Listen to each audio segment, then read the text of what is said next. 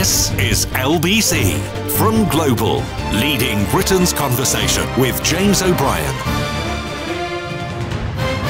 Good morning, it's 3 minutes after 10 and you are listening to James O'Brien on LBC. Thank you for that to start with, and indeed thank you for all your kind words this week about our attempts to navigate incredibly difficult territory without causing any unnecessary offence. And I use the word unnecessary there because I don't think you can have any conversations about this issue without potentially upsetting somebody. And that is a necessary condition for having these conversations. Having said that, I was wondering what to do today. I was wondering whether we could distill the situation down to a single, simple question. And I think we can. I was a little bit reluctant to do so because it's bleak. But that's me being a little bit shy, I think, of bleakness. It occurs to me that the question now really is whether or not Israel is permitted and encouraged to do whatever she wants.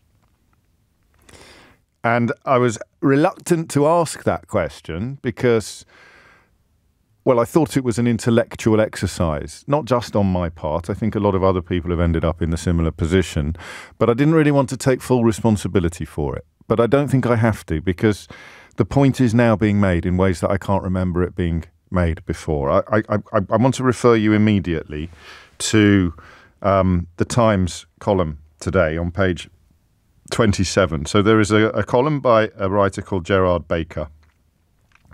Below the cartoon, the regular cartoon by the genius that is Peter Brooks. And although I'll probably talk a little about being a little confused by all the journalists talking about journalists at the moment. Is it because the central issue is so horrible and so tricky that we are reading and listening to people banging on endlessly about what words the BBC chooses to use and what lights the Football Association chooses to illuminate? It just seems to me to be, in the great scheme of things, with thousands of people already dead and thousands more destined to be, it just seems a bit luxurious to be worrying about these things, even up to and including the Daily Telegraph's incredibly hand-wringing front page about the decision to publish a photograph on page 3. Journalists talking about journalism is odd, it seems to me, but perhaps inevitable. And I'm not doing that myself. I'm here citing journalism as a lens through which we can view this issue perhaps more clearly. So Peter Brooks's cartoon sees Gaza razed to the ground. There are a few buildings still standing, but it has been levelled, and I use that word advisedly for reasons that will become immediately clear. It has been levelled. And here is the line from Netanyahu's mouth is, "I'm creating a level playing field." And that goes to places that I'm not sure 1,000 words of prose could go. So you are levelling Gaza, where 2 million civilians live, with I think the median age in the Gaza Strip is 18. Did you know that? If you plot the ages of everybody in that territory and go for the median, go for the middle, the average, it's 18. So I think it's 40+% are under the age of 18. It's an astonishing demographic when you think about it. So the 1.1 million people being told by Israel to flee and being told by Hamas to stay, that almost half of them will be kids. Almost half of them will be of school age, which I just find staggering. But Brooks's cartoon is brilliant because it speaks to the apparent contradiction or the apparent problem of claiming equivalence or claiming that you are creating a level playing field by raising Gaza to the ground. So leave that hanging in your mind, if you would. And then I'm going to read you the final lines of a column by this man, Gerard Baker, because I wasn't sure this morning whether it would be appropriate to wonder whether we're now at the point where the only real conversation is about whether or not Israel has carte blanche to do whatever she wants to the people of the Gaza Strip, right?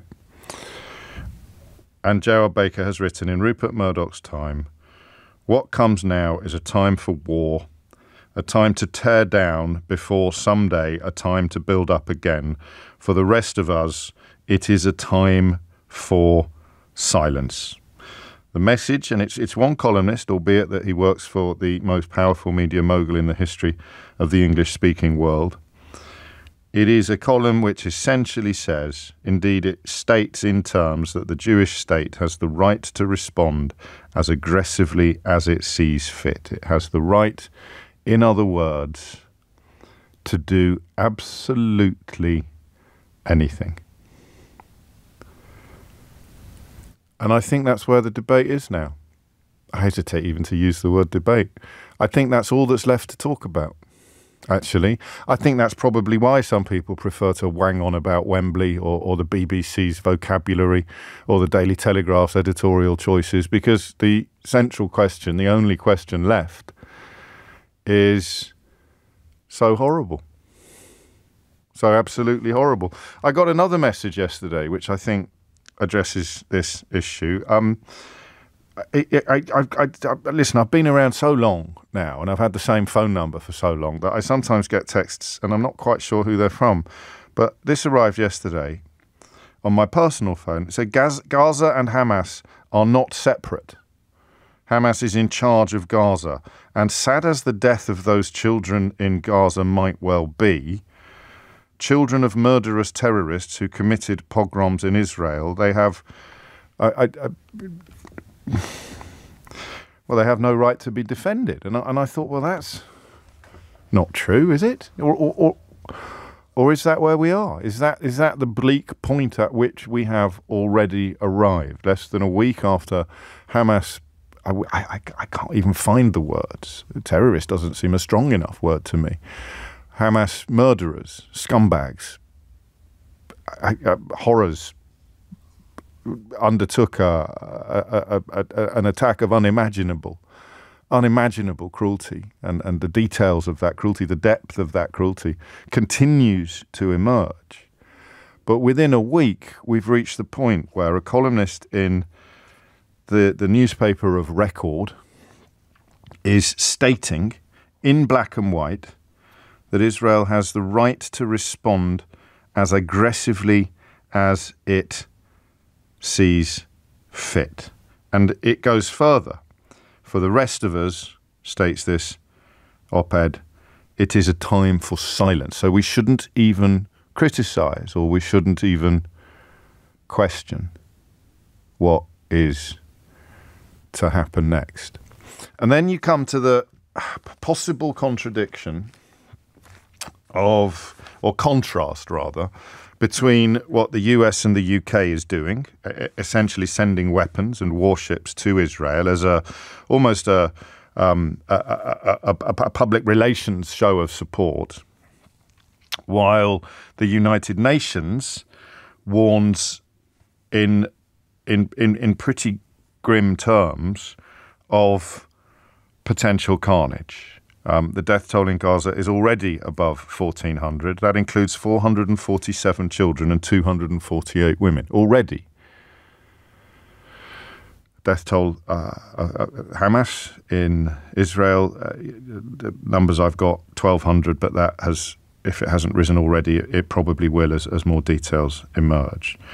So, although Antony Blinken yesterday offered unwavering support to Israel, he also spoke of the Palestinian people's legitimate aspirations to live with equal measures of security, freedom, justice, opportunity, and dignity. I don't think if I were living in Gaza that I would find much comfort in those words. I really don't. And I think that is all they're going to get. I think all they're going to get is words. And I don't even think, or I don't even know, whether or not anyone is going to dispute what I've just said. I imagine you'll approach it by saying, well, what else? I mean, what do you expect Israel to do? Of course, we must go in and kill even more children. And I suspect that other people on the other side of this conversation will say, of course it has come down to that. And of course, the international community is waving it through. I refer you back to the words on page 27 of today's Times. For the rest of us, it is a time for silence. Nobody wishes to see innocent lives lost, is the line below the headline. But the Jewish state has the right to respond as aggressively as it sees fit. And nobody, as far as I can tell, is talking about what success looks like. It's been reported since I came on air that 13 of the hostages taken at the weekend have already died in Gaza as a consequence of the attacks by Israel. Who killed those humans? Who killed those humans? I don't even want to answer that question. I don't even know.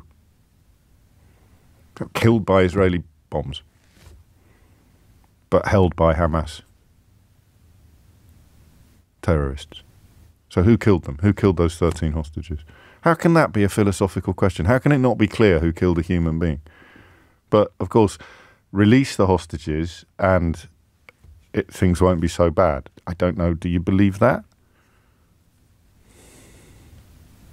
So there it is, just in case anyone's under any illusions, that those are the numbers. So don't waste tuppence calling me to say that only one side is killing children. 447 children in Gaza are dead already.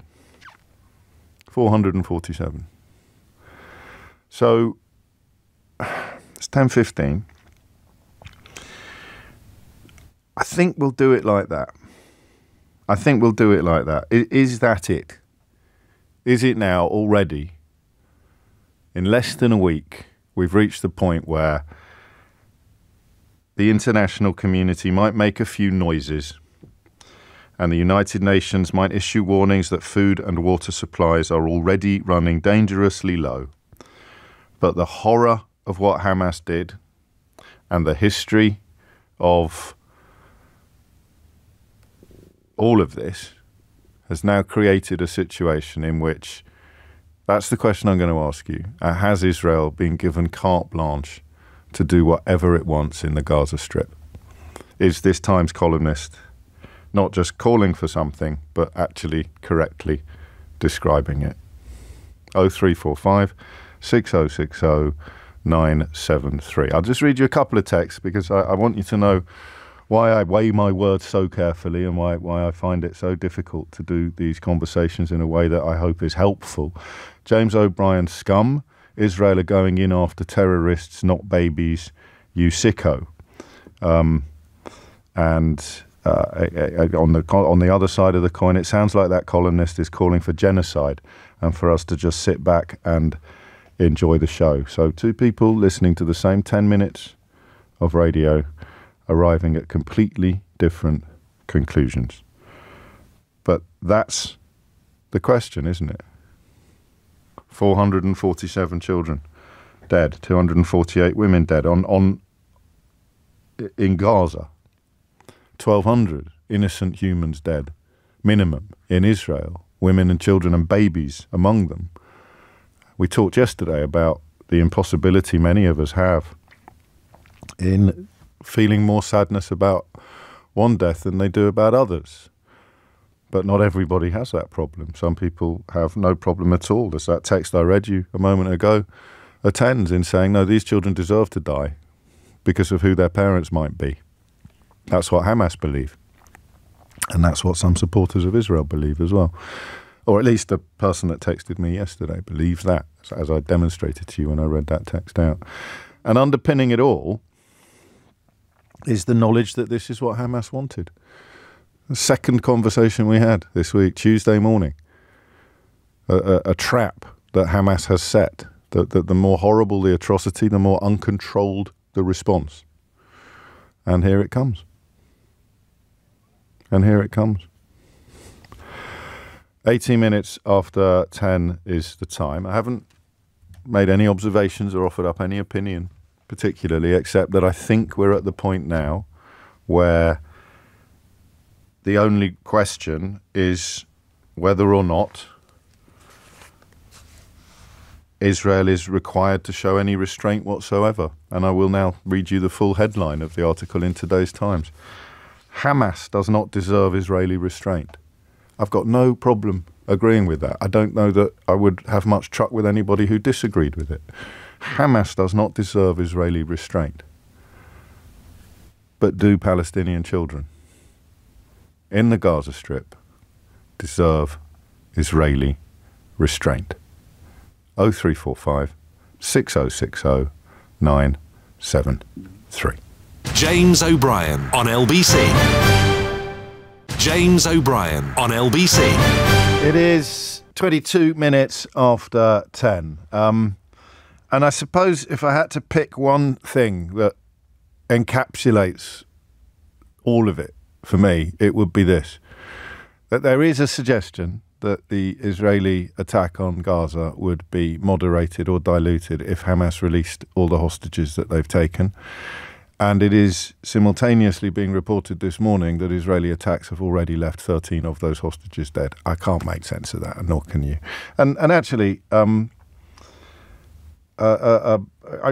just read out something as well, as a sort of balance to the ones that I read out before, because I don't want you to think that I'm bombarded with abuse from all sides. Quite the opposite.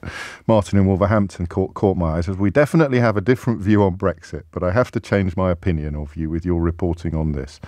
100% agree with you. Can't believe I'm saying that, but respect to you. So there you go. A little bit of an olive branch all the way from Wolverhampton. Let's get stuck into your thoughts now on whether or not we're at the point where the only thing to argue about is whether or not Israel has essentially been given the right, whether by the international community or by the horror of Hamas, to do whatever it wants to the people in the Gaza Strip. Imran's in Woking. Imran, what would you like to say? Hi, good to speak to you. So I think it's shocking, really. I mean, I think I agree with the article. I think that Israel have been given the green light. I think they've been given it many, many years over. Just to be clear, the article completely supports that. It's not just saying, is that the situation? This article is saying Israel must be able to do whatever it wants and no one should be able to criticise. Well, I think that's the opinion of most of the Western governments. I mean, I saw the phone call on TV between Biden and Netanyahu, and honestly, it was surreal. It was like I was watching some kind of film set. You know, they're having a conversation about, yep, this is what's happened, this is what they've done, and you know, comparing Hamas to ISIS. Now, I don't know Hamas. I live in the UK. But you know what happened at the weekend, and that was ISIS. There's no one on this planet that would disagree with, you know, their actions and say, you know, what they did was good. Absolutely not. Well, there are people on this planet that do that. There's people in this country that do that. There's people a small number, but a real number of people who've taken to the streets of this country this week to applaud those actions. But what have they done on the streets? So what I'm trying to say is, you know, if we raise the Palestinian flag, you know, I'm all for Palestine because I'm for the people. Okay, so wherever there's innocent people, wherever there's, you know, we can't live in a delusion. We know those living in Gaza have been suffering for years. You know, they can't go left, they can't go right, they can't escape. You know, just this week he said that 1.1 million people must escape. Escape to where? You know, if they leave, they're never coming back. I just feel to answer your question, from the south to the north of the Gaza Strip, which is a relatively small. It's roughly the population of Glasgow, being ordered to relocate to, I don't know, Edinburgh. There you go. And you know, coming back to your point, you know, the hostages, the 13 hostages that have died, or you know, if that's a fact, I don't know, but obviously there's some evidence there for them to say. Now, so that tells me them being given the green light of doing whatever they want, and we can see now the devastation in the last 3 or 4 days that they've done to the buildings. There's families saying that we were just sleeping and suddenly, you know, it's been bombed. So, you know, I think in 50 years' time, we are going to look back at this and say, why did we give Netanyahu's government for the last 20 years the green light? Because right now, you know, as a Muslim in this country, You know, just me having the Palestinian flag on my Instagram, is that insulting? Is that anti-Semitic? I'm scared. Honestly, I'm nervous because I'm thinking, you know, I've got a good social media presence. I talk to a lot of people. Am I able to support a Palestinian family just by having the flag? I'm not supporting Hamas. I'm not supporting the Israel government. But in 50 years' time, we're going to look back and say, how did we even get to this point?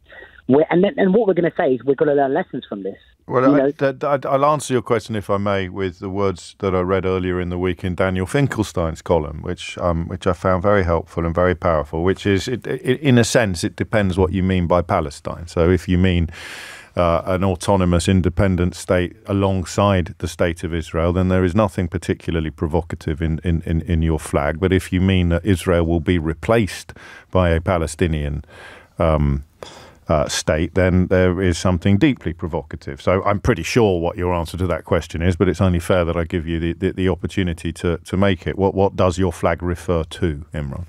And I've got a lot of friends in different cultures. They would agree to the same thing. But we talk about a two-state solution. I think that's what we've been banging on about for years. But, you know, look at the unshift of power. Do you not? You know, we've got to see this as it is.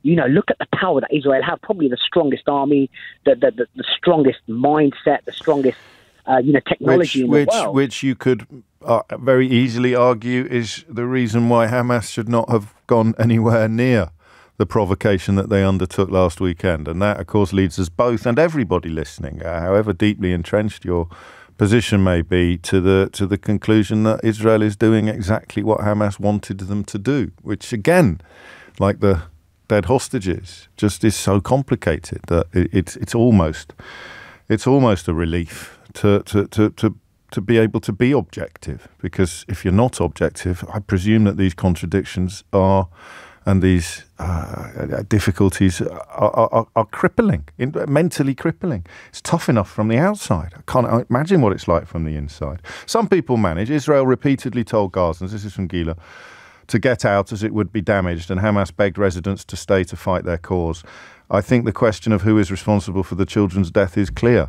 Not to me. And yes, it is extremely devastating. I think it's clear to you. You're suggesting it's all Hamas's fault, but they're terrorists. If a terrorist tells you to stay in your house, are they doing it at gunpoint? Do you know? Do I know? I don't know. 1.1 million people move to a different part of the same blockaded territory. I don't know that it is simple. Well, I know that it isn't, actually. But I think, Gila, that you have to cling to the idea that it is. Otherwise, you will go mad. You have to cling to the idea that you have, or Israel has the right to do whatever it wants in Gaza, just as some people cling to the idea that Hamas somehow had the right to do what Hamas did last week. I don't know why, as we discussed at length yesterday, why it's in any way difficult to grasp that the objective position on this is that you can have a hierarchy of wrongdoing, of course, but when it comes to dead children, I don't know that there is any hierarchy at all. One dead child and another dead child. Two atrocities. Surely. It's coming up to 10:30. You're listening to James O'Brien on LBC. Thomas Watts is here now with your headlines. James O'Brien on LBC. James O'Brien on LBC. 10:33 is the time. I mean, I've shared with you my reading this morning. I've done it all week. This column in the Times is chilling. Nobody wishes to see innocent lives lost, but... Remember when I told you on Monday, the first time I started discussing Islamist terror atrocities on this programme, and I couldn't believe I would hear from British people who would put the word but in the sentence. Of course, I condemn the actions of the terrorist, but... And then they'd say something about Western foreign policy. My patience was very thin. My patience was very short. There's no but in a condemnation of a terrorist atrocity. Except, of course, that's me being naive, because as a caller reminded us yesterday, you could bring the Irish Republicans into this, you could bring Nelson Mandela into this, and the ANC, you know. But there it is on the other side, on the other foot, if you like. Nobody wishes to see innocent lives lost, but the Jewish state has the right to respond as aggressively as it sees fit. What Gerard Baker is writing here in Rupert Murdoch's Times is nobody wishes to see innocent lives lost, but the Jewish state has the right to take them. Because of what Hamas did, because Hamas took innocent lives. And I just find that so uniquely depressing. But one article I would recommend is in the Financial Times. It's translated in the Financial Times. I'm not sure where it originally appeared. It's by David Grossman, who wrote a book called More Than I Love My Life, which won the Man Booker International Prize in 2017 and the Israel Prize in 2018. And here's an angle that we're not seeing much of in the UK media, the Financial Times notwithstanding. I also, he writes, see a deep sense of betrayal. The betrayal of citizens by their government, by the Prime Minister and his destructive coalition, a betrayal of all we hold precious as citizens, and in particular as citizens of this state, meaning Israel, a betrayal of its formative and binding idea of the most precious deposit of all, the Jewish people's national home, which has been handed to its leaders to safeguard and which they should have treated with reverence. But instead, what have we seen? What have we grown accustomed to seeing, as though it were inevitable? What we've seen is the utter abandonment of the state in favour of petty, greedy agendas and cynical, narrow-minded, delirious politics. What is happening now is the concrete price Israel is paying for having been seduced for years by a corrupt leadership which drove it downhill from bad to worse, which eroded its institutions of law and justice, its military, its education system, which was willing to place it in existential danger in order to keep its prime minister out of prison. I cannot recommend that article enough. It's sobering, it's beautifully written, and it is profoundly alarming and enlightening. 10:36 is the time. Back to the phones. Jeff is in Woking. Jeff, what would you like to say? Good morning, James. Hello. First of all, I'd like to say that I believe you and your colleagues on LBC have been extremely balanced in your commentary on last weekend's atrocities. I would like to disagree with your last caller. Okay. During this week, I've heard senior US and UK politicians condemn the atrocities by the terrorists, Yes. and they've said that Israel has a right to respond, but the emphasis has been on a proportionate manner, in a proportionate way. That would exclude targeting innocent men, women and children and hostages in Gaza, and to target only the terrorists. Well, they may have said that, but there's 447 children dead already in the Gaza Strip. Yes, but the politicians from the US and the UK have made it clear they do not condone a carte blanche green light for a mass genocide in that area. Did you hear Grant Shapps being interviewed elsewhere this morning? I don't take much notice of Grant Shapps, to be honest. It's a very good rule for life at the best of times, Jeff. But I would offer up some challenge to what you've said, a failing really to say what you've just said. And he, of course, is, and this is something that I have to say with a deep sigh in my voice, he is currently the Secretary of State for Defence of the United Kingdom. Yes, he is. But I also heard David Laming at the conference. Well, he's not in government. No, he's not, but he's a senior UK politician with a lot of influence, and I believe he's been in contact. So if we're sending 2 warships and saying the response must be proportional, at what point do you think the warships would be called back? Well, I think they're possibly on standby to retrieve and return home hostages that may come from Britain. That's one of their roles for them out there.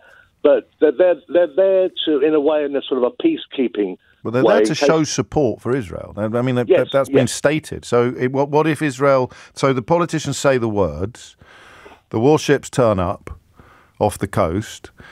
What does proportionate mean in those circumstances? 447 dead children already, and the invasion hasn't even... The ground offensive hasn't even started. How many children would have to die before... The politicians using the word proportionate decided that this wasn't something they wanted to support?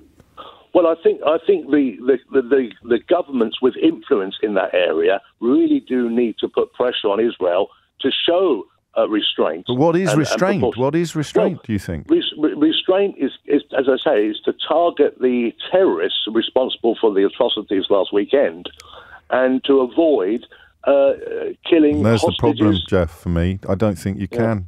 So if you've got so listen, ideal world, you have magic bullets that only chase down terrorists or Hamas loyalists. unideal, whatever the opposite of the ideal world is, you kill everyone in the hope of catching some terrorists in your net. And I think that's where we are. Another role for the British warships that are out there is to dissuade other countries and organisations in the area from getting involved in the conflict, because there are other countries that would like to get involved. Maybe. On either side, but that's a potentially useful role for those boats out there. And indeed, other countries already are involved. So just on a personal level, Jeff, at what point do you think, for you, would those words from those politicians become hollow? Because at the moment you've got faith in them, and I envy you that.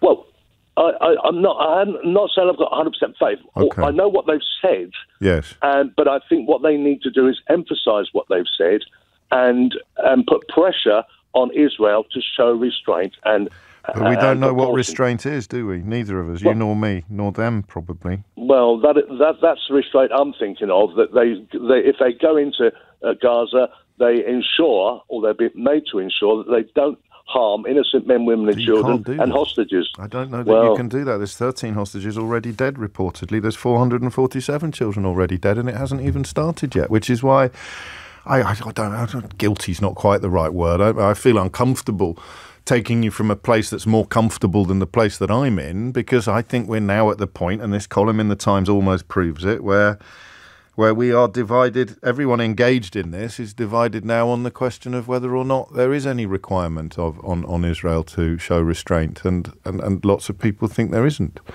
Lots of people think there isn't, including, I would say, some of the politicians calling for restraint, Jeff. I think that their actions speak much louder than their words. Matt's in Kingston. Matt, what would you like to say? Hi, James. I do think that as it stands, the international community are pretty much giving Israel carte blanche to do whatever they choose. And fair enough, you've got international law that states that certain things are war crimes and so on. But the reality says that, after 9/11, the US and the UK and others went to Iraq and Afghanistan and leveled those countries and, had pretty much away at what they wanted as a retaliatory act. Yeah. So, chances are Israel could go in there, level the place and kill a load of civilians, and not much is going to happen to them. And these ships that are out there, they're there to show support and deter others from getting involved. But nobody's looking at what else can be done to try and de-escalate the situation. How can this be taken to a different outcome? How could, in this scenario, if there was a call to put in peacekeepers, the UN is a peace organization. The whole point of it is to create world peace and to avoid war and so on. If there was a call for UN peacekeepers to go in there, if we had countries from that region that, can go in there and act in a way to try and de-escalate it, there has to be something that can be looked at. I don't know that they'd be welcomed in by any. I don't know that they'd be welcomed in by anyone. And I listen, just apropos the United Nations peacekeepers, I've been reading a bit about Rwanda this week and the genocide there, which was not quite ignored by the West, but it was very, very, very, very underreported. And the United Nations peacekeepers, let's just say, mate, they don't do exactly what it says on the tin. Well, yes, Sudan. So it's all there, but we're on the same page. I don't know who can be on a different page, really, because all that now is under dispute is whether or not Israel should be free to do whatever it wants in Gaza, up to and including thousands of innocent deaths. Well, no, of course. I mean, if we don't try to find different ways to resolve situations, we're just doomed to carry on. We can't just keep on, you killed one of mine, I'm going to kill 100 of yours. And, you say we can't, but we can, of course. Yeah, we can, of course. And but, we are. In a world where we're supposed to be becoming smarter, more intelligent, and looking at different approaches to things, if we continue to commit the worst acts, because we feel justified. Justified by the atrocities that were undertaken by Hamas. And so And so the world turns. So the one justifies the other. And I suppose the question of restraint, the question of proportionality, is the hardest one of all, because there is no proportionate response to the mutilation of babies, really, except, I suppose, the mutilation of babies. I mean, what does proportionate even mean in this context? I have respect. Thank you, Matt. I don't know if respect's the right word, but as I get older and mellower, I understand how hard you have to work to justify this. If you are there now saying, well, no, of course we've got the right to do everything, up to and including more and more and more dead children. So Jones had a go. 70,000 French civilians died as a direct result of the D-Day landings and associated actions, she writes. Should the landings not have taken place?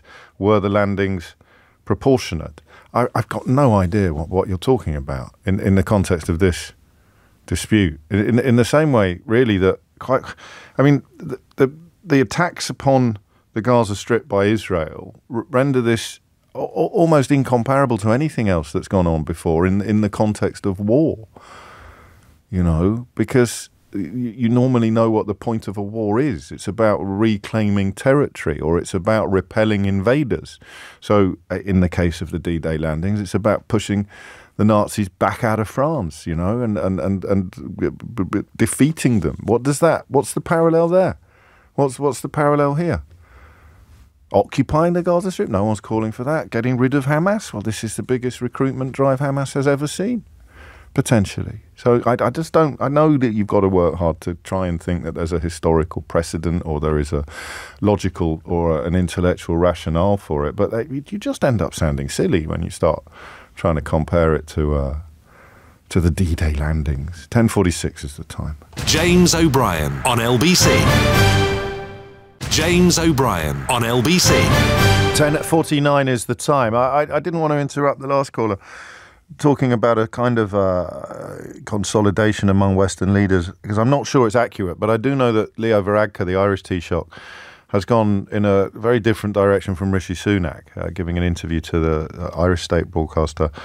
I think yesterday morning, he said Israel is under threat. They do have a right to defend themselves, but they don't have the right to breach international humanitarian law.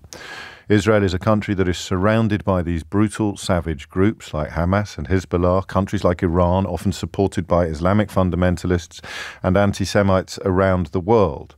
I'm really concerned about what I'm seeing happening in Gaza at the moment, he said. To me, it amounts to collective punishment, cutting off power, cutting off fuel supplies and water supplies. That's not the way a respectable democratic state should conduct itself. That's Leo Varadkar. Really framing our question in even more brutal terms than we've done so far ourselves, because he's essentially, we are essentially asking this morning whether or not Israel has the right to breach international humanitarian law because of the threat that Israel is under and because of the horrors of last weekend. And I think that's where the debate is. I think that Gerald Baker in the Times is essentially arguing that Israel should be left to break international humanitarian law when he says we must stay silent. They can I'll read you the exact words. What comes now is a time for war, a time to tear down before someday, a time to build up again. For the rest of us, it is a time for silence, i.e. shut up. Stop pointing out breaches of international humanitarian law. But there it is. I'm not picking a side in that particular fight. I'm just pointing out what the fight is. Debbie is in Tel Aviv, in Israel, of course. Debbie, what would you like to say? I'd like to say that I'm really confused by your sort of logic that doesn't make sense to me. Okay. Because what Hamas did in the south of Israel, and I was there, I was in a bomb shelter with my grandchildren, what it did in the south of Israel, it wants to do to the whole of Israel. Hamas wants total destruction of Israel. Israel is not in Gaza. Israel left Gaza. Israel wants to divorce Gaza. What Hamas, they were stopped, but had they managed to do this, had they managed to do what they wanted to do, they would have done this to all of us, including me, including my grandchildren, including everybody in Tel Aviv and Jerusalem. So that's their aim. And for the last umpteen years, they've been sending, this is what I don't hear at all on the English radio, they've been sending rockets into Tel Aviv, into all our major cities, And it's only because we have invented this Iron Dome thing that catches the rockets that millions and thousands of people haven't been killed. I mean, they're indiscriminately, and the English media that I listen to calls them homemade rockets, like apple pie or something. I mean, these are rockets that can kill thousands of people. And if the Iron Dome didn't catch it, it certainly would have landed on our house. And you're talking as if you're dealing with rational people, and you're really not. They're out for your total and utter destruction. And Israel, I don't think people realize this because Israelis are noisy and all over the place, but Israel is smaller than Wales. So if you attack from the south and attack from the north, there's not a lot of middle to, it's more than the Wales. We have 9 million people, and we've lost about, I would say probably it's going to get to at least 1,500. Well, 1,500 out of 9 million in a day is a hell of a lot of people. Well, no one's disputing that, and 1,500 out of 2 million in a week is a hell of a lot of people as well. I don't want to have a conversation about myself, but what is it you're confused? What is it you're confused by? I'm confused that there doesn't seem to be an understanding that we're dealing with a group of an oppressive, tremendously oppressive regime that was elected for 4 years, has been there for 18 years. Completely oppresses their people. Try being gay in Gaza. You'll last about 10 minutes.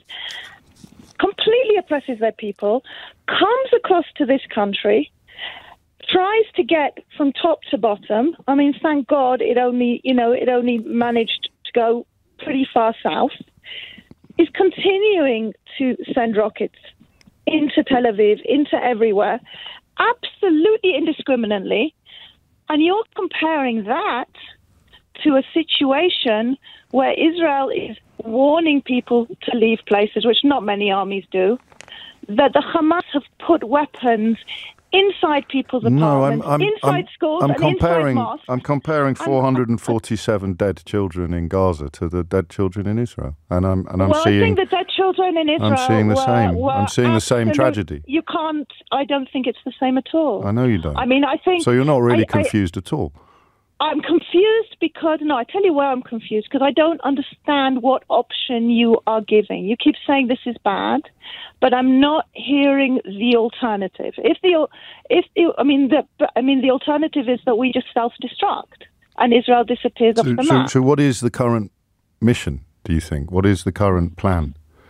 The current plan, as I understand it, and I'm not a politician. The current plan, as I understand it, is that Israel has had Hamas on its borders. No. In terms of what the Israeli army is about to do. To get rid of the Hamas government. Okay, because so they built a wall by killing as many Palestinians as possible, or not? But why are they? Why? I don't understand what you're saying. I'm going to say it again, Debbie. No, hang on, please. I've listened to you quite a lot. Yeah. I'm going to say it again. Sure. They're going to wipe out Hamas by killing as many Palestinians as they possibly can. That's the plan. Absolutely not. What is the plan then? Horrendous. What's the plan then? I'm asking if that's what you're saying. The plan is to take out terrorists. How? If terrorists are hiding in mosques. But how? Or hiding. I don't know. How would you take out terrorists? What's your best plan to take out terrorists who want to wipe you off? Well, I've just told you. The only way I can see that happening... Please, tell me an option. No, I will. You kill as many Palestinians as you possibly can and hope that some of them are terrorists. But why are they killing as many Palestinians as they possibly can? Because they want to get the terrorists. If they're giving a warning for them to leave. And why has Egypt shut the border as well? You're jumping around a lot. Let's focus on much either. Let's focus on what you're confused about. I'm confused as to why. So how are we going to kill the terrorists? That's what I want to know. What I want to know is what you. I've got no beef with you. I'm not arguing with you. I'm not talking about what I want Israel to do. I'm talking about what Israel is doing, and you're confused. It seems to me that the plan is. If you just let me say it, and then we can respond respectfully to each other. It seems to me that the plan is to kill as many Palestinians as possible in the hope of getting as many members of Hamas as possible. Not. I don't know where you got that from. So what is the plan then? Absolutely not. So why are they killing so many Palestinians? Because it's a very, very, very, very crowded area. Yes. And the Hamas so how can you get the Hamas without killing others? Well, Hamas have made sure to put their weapons in very crowded places. So Israel is saying, please get out so that we can get rid of Hamas, because Hamas is trying to destroy us. How can you get the terrorists without killing the civilians?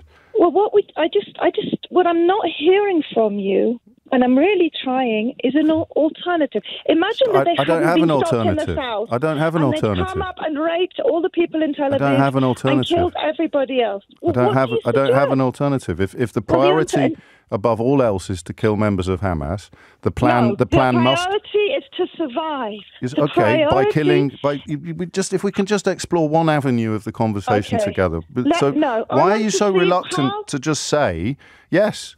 It is so important that we kill Hamas. It doesn't matter how many other people die in the process. Because I don't believe that's true. So what's the limit then? That's true how many is too many? Why did you say that 447 dead children in Gaza are different from dead children in Israel?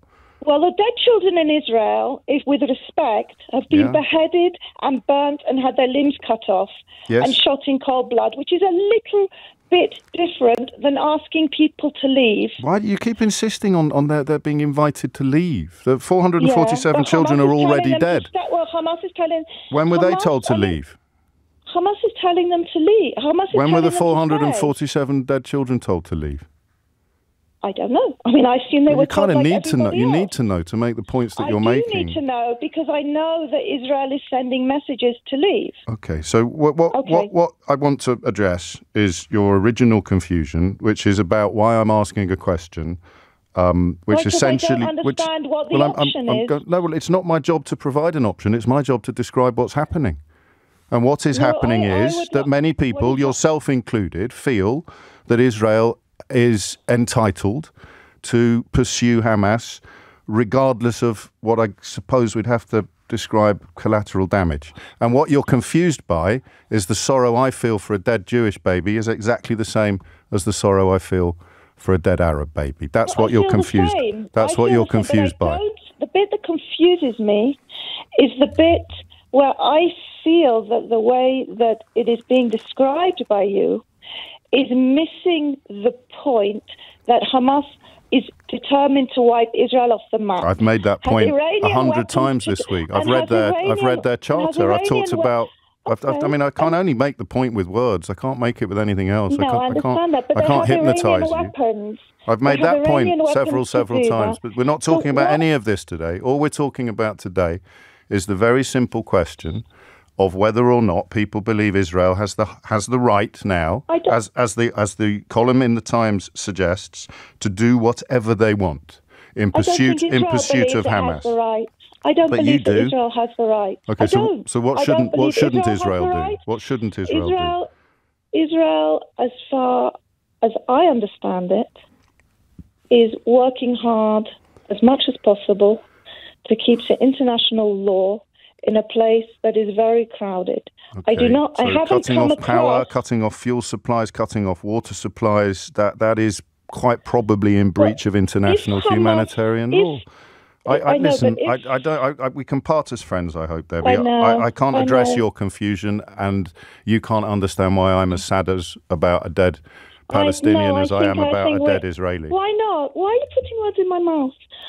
Because you told me earlier. Okay, I'm a social I need to go to the news. I am very, very upset about every Palestinian death, and I'm very sad that they're living under this oppressive regime. I'm sorry that I didn't mean to put words in your mouth, and you really did. I can only apologise if that's what you felt.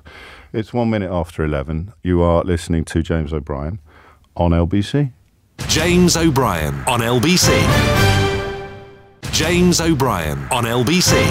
5 minutes after 11 is the time. It is just unbearable. Frank in Barnet says it's a completely hopeless and devastating situation on all sides. That is what you are accurately describing. I just allow myself a little space here. James, you're handling this subject with integrity, incredible skill, and are able to separate callers' prejudices from the facts. And you mentioned that you train social workers. And listen, prejudice is simply meaning a position that you hold before a situation unfolds, before the facts change. And then, of course, the question comes down to whether or not when the facts change, you change your mind. So perhaps we should talk a little about this notion of Israel telling Gazans, telling Palestinians in the Gaza Strip to move before the bombs drop. I don't know how feasible that is. Did the people that are already dead not get the message? Hamas ordering them to stay? Hamas use guns? The Israeli government says, get out now, otherwise a bomb will fall upon you tomorrow. And Hamas says, stay where you are, otherwise I'll shoot you today. I don't know. I'm probably exaggerating the position, but it sounds very inadequate to me. If it were the case that people were able to remove themselves from the danger zone, then there wouldn't already be 1,500 dead people in the Gaza Strip, would there? And the massive majority, or a significant majority of them, are, of course, children. And that's why, Debbie's call was very important, because no one really wants to admit what Gerard Baker admits in the Times today, which is that they are supportive of anything now. In pursuit of what? In pursuit of vengeance for the absolute horrors of last weekend, or in pursuit of the destruction of Hamas, which I suspect is impossible, not least because every adult that dies this week leaves a child who becomes immediately more likely to be radicalized as they grow older. And we spend our time in this country when we're not talking about the... Hey, look, simple question. How many dead children in Gaza is too many? You could say one. How many dead children in Israel is too many? I would say one. You can't say that. You can't say anything. You have to pretend that it's got something to do with D-Day, or it's got something to do with... or it doesn't count as a killing because they were given a warning that they were about to be killed. It is just horrible. And I think that's why, and I understand the temptation. I think I almost wish that I was susceptible to it. I'd rather be talking about what words the BBC chooses, or what flags the Football Association flies. I'd much rather be talking about that, or the editorial decisions of the Daily Telegraph, because to actually talk honestly about what's actually happening is almost impossible, or it's impossibly awful. Because you can't. Either you believe that life is worth more than that life, in which case it's quite easy to engage with this conversation, even though you might not be ready to say out loud that if one of mine dies, it is much, much worse than if one of them dies. I don't even think that's an evil position or a difficult position to understand. We all feel a bit like that. If this was the Second World War, and you wouldn't feel the same about a German baby dying as you would in Dresden, as you would about a British baby dying in the Blitz, would you? You just wouldn't. So I'm not even condemning or criticising that position. But it's mad to talk about it from the outside. For me, Hamas is much, much, much, much, much, much worse than the Israeli government. But that doesn't change the value of the children killed by both, does it? Because Hamas is worse than the Israeli government. A child killed by Hamas has more value than a child killed by the Israeli attacks? Of course not. And I think if I was invested in Israel for reasons that are hundreds of years old, remember, that line from Finkelstein on Tuesday, I think, about liberated Jews in a death camp asking, where do they go? Where do we go? I asked a guard, a Russian soldier who liberated them, are there any Jews left in Poland? And he'd come through Poland. He said, I didn't see any. Where do we go? We go to Israel. So, listen, this has been a journey for me over the years I've been doing this job. I get it. The role that Israel plays in the minds of Jewish people is impossible to fully empathise with if you don't have a history of persecution, a history of pogroms and holocausts. Of course it does. But it doesn't make me care less about Palestinian babies than I do about Israeli babies. And that is what people find confusing. That's what people like Debbie find confusing. Don't get it. Hamas are so obviously awful that we must be free to do whatever we want in pursuit of them, however many others die. And I get that too. I just don't agree. And I'm allowed not to agree. And if I was born under a different sign, I would think differently. If I was born in a different country, I'd think differently. If I was born into a different family, I'd think differently. But I wasn't, and I don't. I don't get it. What would I do differently? Well, I have no idea. But I try really, really, really hard not to kill people who've done nothing wrong. I try much, much harder than Hamas do not to kill innocent people. That's what I'd do differently, if that counts as an answer. And the fear is, and indeed in some corners the accusation is, that they're not trying any harder than Hamas to avoid killing innocent civilians.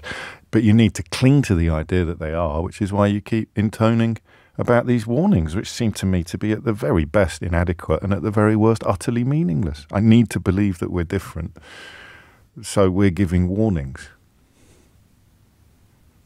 that you're about to die, so move. I don't know. And the other bit I don't get, to be logistical about it, and Anthony King, the professor of security at Exeter University, talked about this yesterday.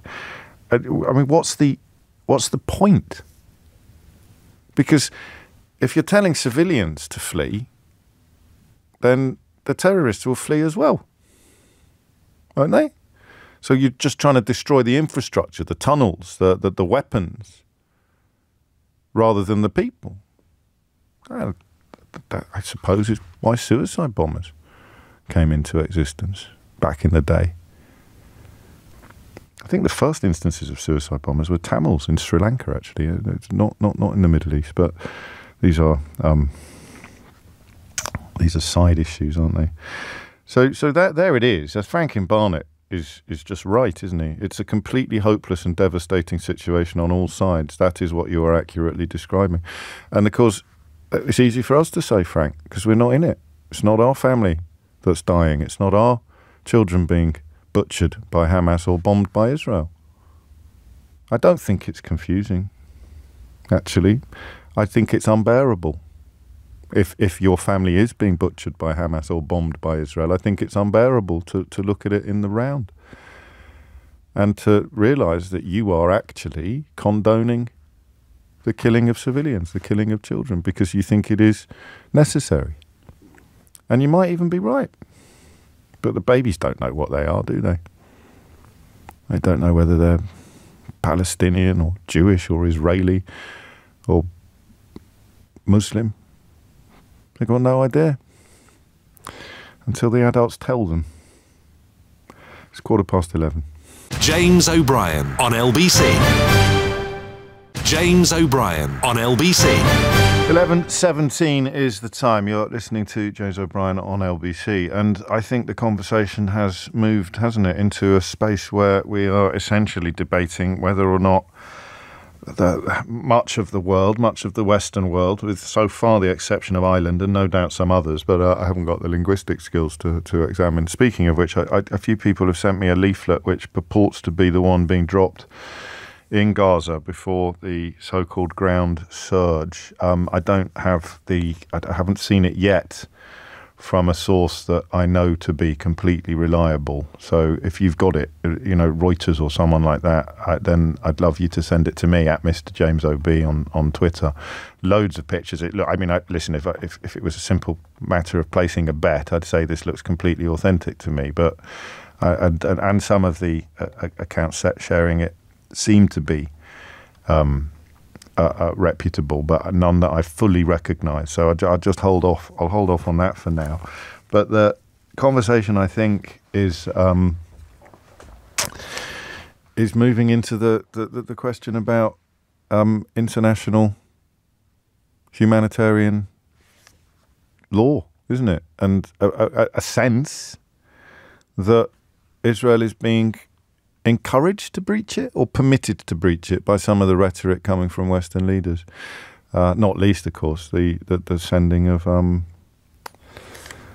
arms and support, not warships technically. I've been told by a couple of Royal Navy veterans. I read it from newspaper reports, but I understand what you mean. There are definitely Royal Marines going, so I think you can say military support. I don't know whether it's pedantic or not to pick up on the phrase warships, but I'm happy to share your view that it is.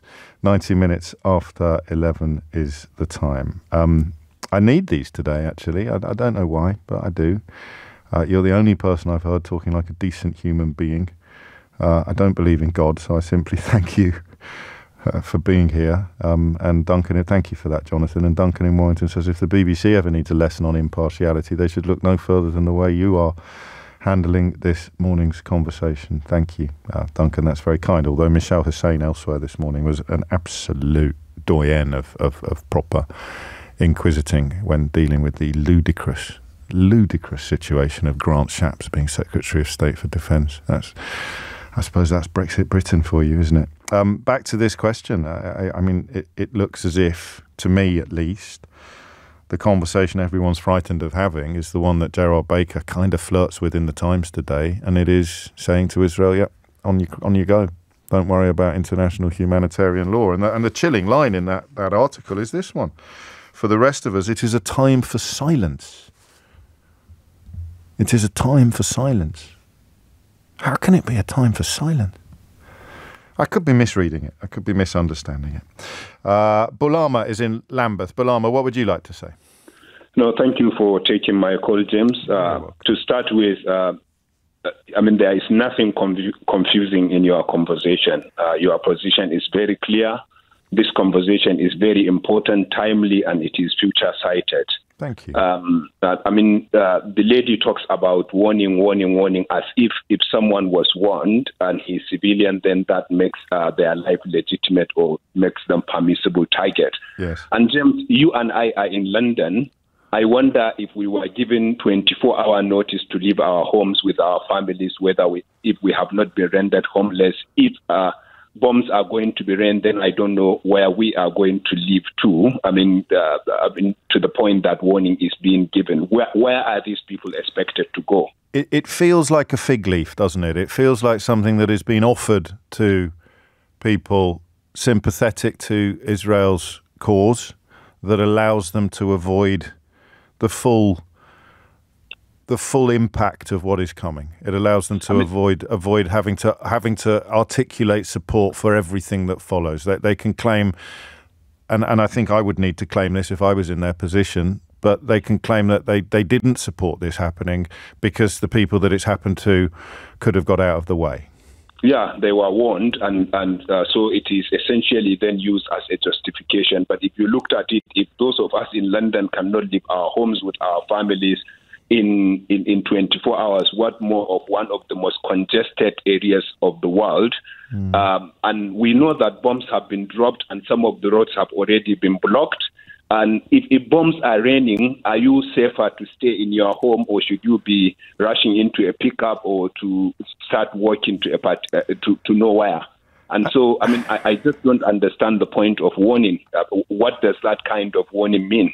Well, the IRA, of course, used to issue warnings as well. They used to phone warnings in. So whether or not that somehow means that victims of IRA bombings, I think Omar, Sally reminds me, had phoned warnings. The victims of those atrocities somehow don't count in the way that non-warning atrocities do. I don't get it either. It's possible, Bulama, that we're both missing something, of course, and that it's possible. But when you mentioned the, LRA, I remember that Boko Haram also does want community members to leave before they attack, as if they attacked after those kinds of warning, then those who were killed should be blamed for not fleeing. And James, if you give a warning, except if you are able to isolate Hamas from that warning, I would think that Hamas would have more equipment and more ways of exiting the area before the attack. Well, that's the other bit that's, I think, confusing is the kindest word I can think of, is that all of the civilians flee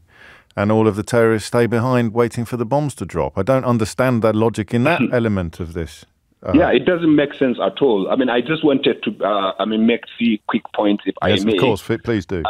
The first goes to your main thesis, which is around whether the Western world has given carte blanche to Israel. And I think essentially, if you looked at the statement of quite a few of Western leaders, you can conclude. For example, Rishi Sunak said Israel has an absolute right to defend itself. Yes. There is never an absolute right to self-defense. My PhD is in laws of war. I am a lawyer in Nigeria and in the UK. And except from Rishi Sunak, I have never had the absolute right to self-defense. The right to self-defense is always conditional. It is always qualified. In law, there are three essential conditions that must be met in any right to self-defense. But Rishi Sunak said absolute right to self-defense. Keir Starmer, who is supposed to be a distinguished lawyer, came on Nick Ferrari and essentially supported collective punishment, which he knows very well that is absolutely forbidden in law. Yeah. And President Biden is spreading disinformation on social media. And of course, we have had the Israeli Prime Minister Netanyahu saying he is going to reshape the Middle East. And so it is essentially a blank check, a carte blanche that was given to Israel to do whatever they want to do. A few politicians did mention that they need to be proportionate. And then we spent the week with shows after shows questioning why they should mention proportionality. Yes. How can you even measure proportionality as if they invented the word?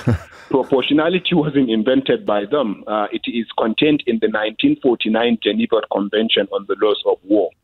That convention was made 1 year after Israel was established, and that convention has been signed by all countries of the world. And in that convention, it is very clear that the doctrine of proportionality applies in every single situation of war.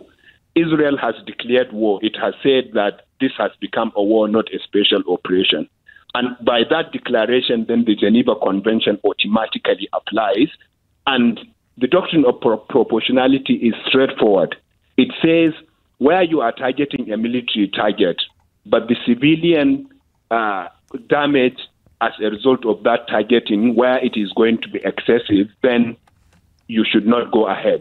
And so it is a question of how many civilians are you willing to kill in order to target a Hamas terrorist, for example.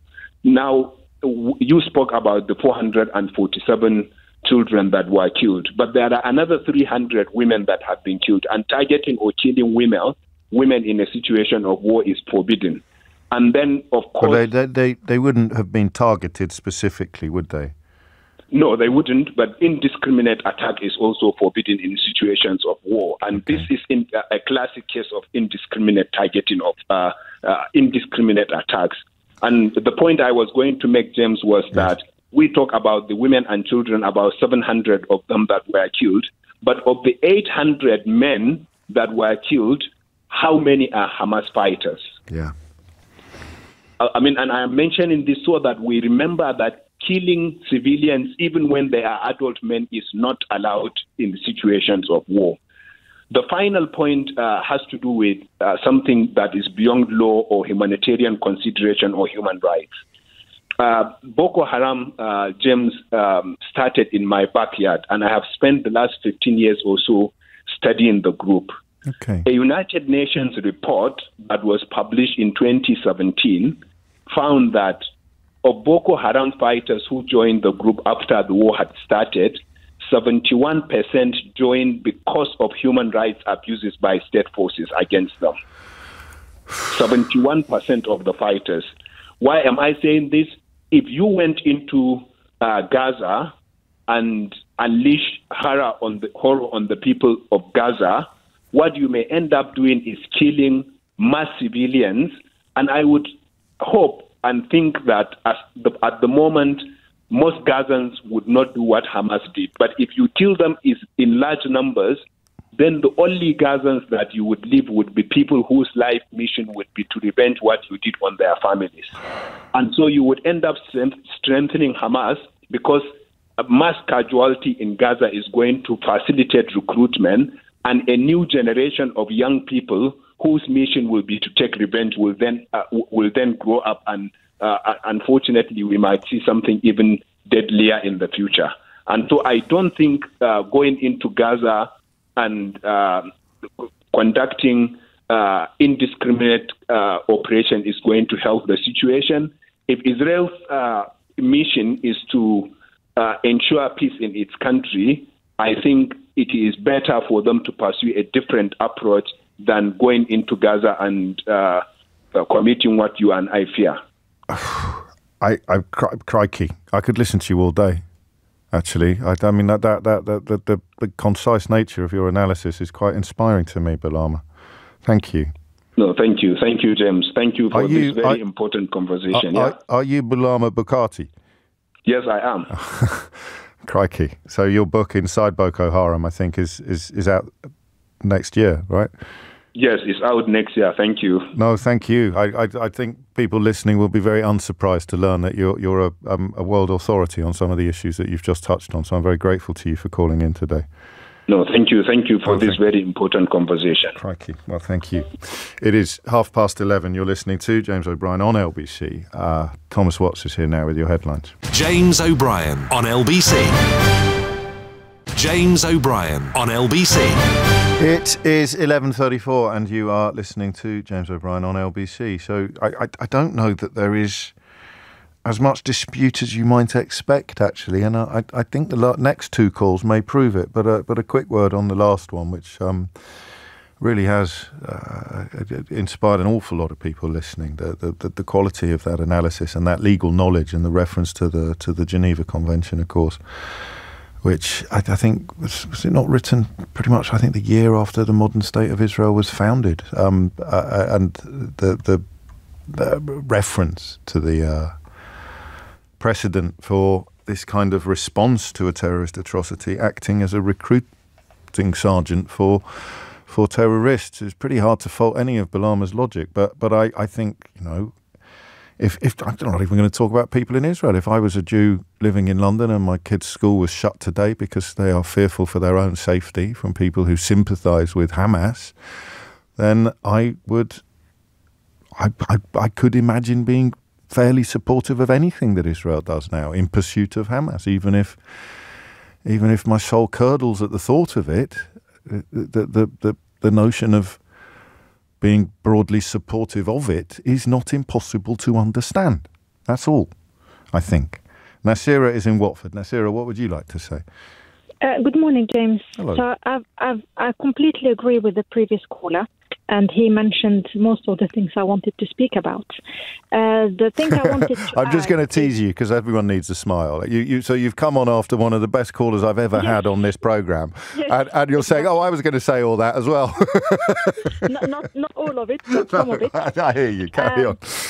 Yes, what I wanted to say is that I think Israel is using the excuse of saying we're telling them to move before we attack as an excuse for the killing or the mass killing that will happen to the civilians. Because if they move, then they bombard the area and then tell them to come back. Where are they going to come back to? If they stay, then they're going to be killed. And the other thing is that Hamas is not a building that they're going to target. They are people. So the people, if they're targeting Hamas, how can they guarantee that these people are not going to move with the normal? That's the bit I don't understand. I mean, I suppose you could argue that it's going to take out infrastructure and Hamas bases and some of the tunnels that are used. I'm a bit behind the curve on this leaflet, actually. It's already been verified, and it says in Arabic, but it's been translated, "For your safety, you must leave your homes immediately and go to shelters. The IDF is not interested in harming you or your family members. Anyone who is near Hamas terrorists or terrorist targets will put their lives in danger." But then you reflect upon what a tiny territory it is and how closely packed it is, and you know that since between Saturday and yesterday, 6,000 bombs containing 4,000 tons of explosives have already fallen. So at the very least, it's possibly over-optimistic to think that this warning is going to be very effective. Yes, and the other thing is the support of all Western countries. Well, not Ireland, actually. So no, not Ireland, yes. But, for example, Britain sending military support. I thought that Israel had one of the best military forces in the world. I don't know why Britain has to send because they are keen to prevent escalation. So we've sent 2 ships that are essentially support vessels joining an American aircraft carrier in the area, which is partly to prevent an escalation and other people getting involved. So I think there's an intellectual defence of that doesn't extend to kind of guns, although Royal Marines are going as well. In one way, they're giving them a green light by allowing war crime, by stopping water and electricity. And on the other hand, they're saying we're trying to stop escalation. So for me, the two don't go together. The other thing I want to speak about again, I think that Leo Varadkar has made this point, the Irish Taoiseach. It is hard to see the deliberate cutting off of supplies as not being collective punishment. That probably would constitute some sort of breach of international humanitarian law were it ever to come to trial. Yes, and the last point I wanted to make is that I'm pro civilians, but especially Palestinians, because for decades they have been slaughtered and killed, and children being taken to prisons and people being in prison without any sentencing. That they associate, so I'm sure you've heard that France banned, I'm French, so France banned any protest pro-Palestinian. Yes. I'm fed up of all the news, and I've been trying not to listen to all the news in the UK, and not just in the UK, but associating every person who supports Palestinian with being supporter of Hamas. So they associate all pro-Palestinian to being terrorists. And it is a gross conflation. It's a gross conflation, and I think in many cases a deliberate one. Yes, but the problem is, for example, as you said before, just before I spoke, that Jewish people are, their kids are being afraid and their school are being closed. I'm Muslim. I'm afraid of putting a Palestinian flag. I'm afraid of having a mark of showing support to Palestine. I'm afraid that if I go on the train to a protest, that somebody is going to say something to me or do something to me. So the worry that is the Jewish community is emphasizing and saying they are worried for their safety, which I don't doubt. Maybe it is true, but they need to think of the people who are pro-Palestinians. Are we not worried about they say, freedom of speech, and France is banning protests, and now the UK is saying, maybe if you wave a Palestinian flag, then you are supporting of Hamas, then you are labelled as a terrorist or supportive of terrorists. And I think this is completely unfair and completely deliberate. So people are scared to speak up. So I say to my kids, don't. Well, I believe because obviously children are children. Yes. Don't even open the topic of what's happening in the news, because whatever you say, it may be twisted, and then because we're Muslim and because we're pro-Palestinian, that you're going to be labelled as a terrorist or having terrorist views or being radicalized. I don't know whether you will like this, but actually, I suspect the experience for you and a Jewish mother giving advice to her children at the moment is probably more similar to each other than it is to the rest of us. Yeah, I'm sure it is the same. Which is the sort of an ultimate irony, really, isn't it, when you think about it? Yeah, but the thing is, people need to stop putting people who are pro-Palestinians labelled as and then of course you're right, but I mean, and you're right in the context of flags and language and protests, but it is of course much more serious than that, because in some ways the justification of what Israel is doing and will do hinges upon a similar conflation to get Hamas, you go into Gaza, and as this chap in the Times writes today, innocent people will die, and in order to make that more palatable, you probably don't try hard enough to draw the distinctions between the actual terrorists and the completely blameless civilians, roughly half of whom are children in that territory, who will die in the process. Thank you, Nasira. 11:42 is the time. Leon is in Enfield. Leon, what would you like to say? Hi, James. Hello, thanks for taking my call. Hiya. Yeah, where do I start? It's such a a topic that really divides.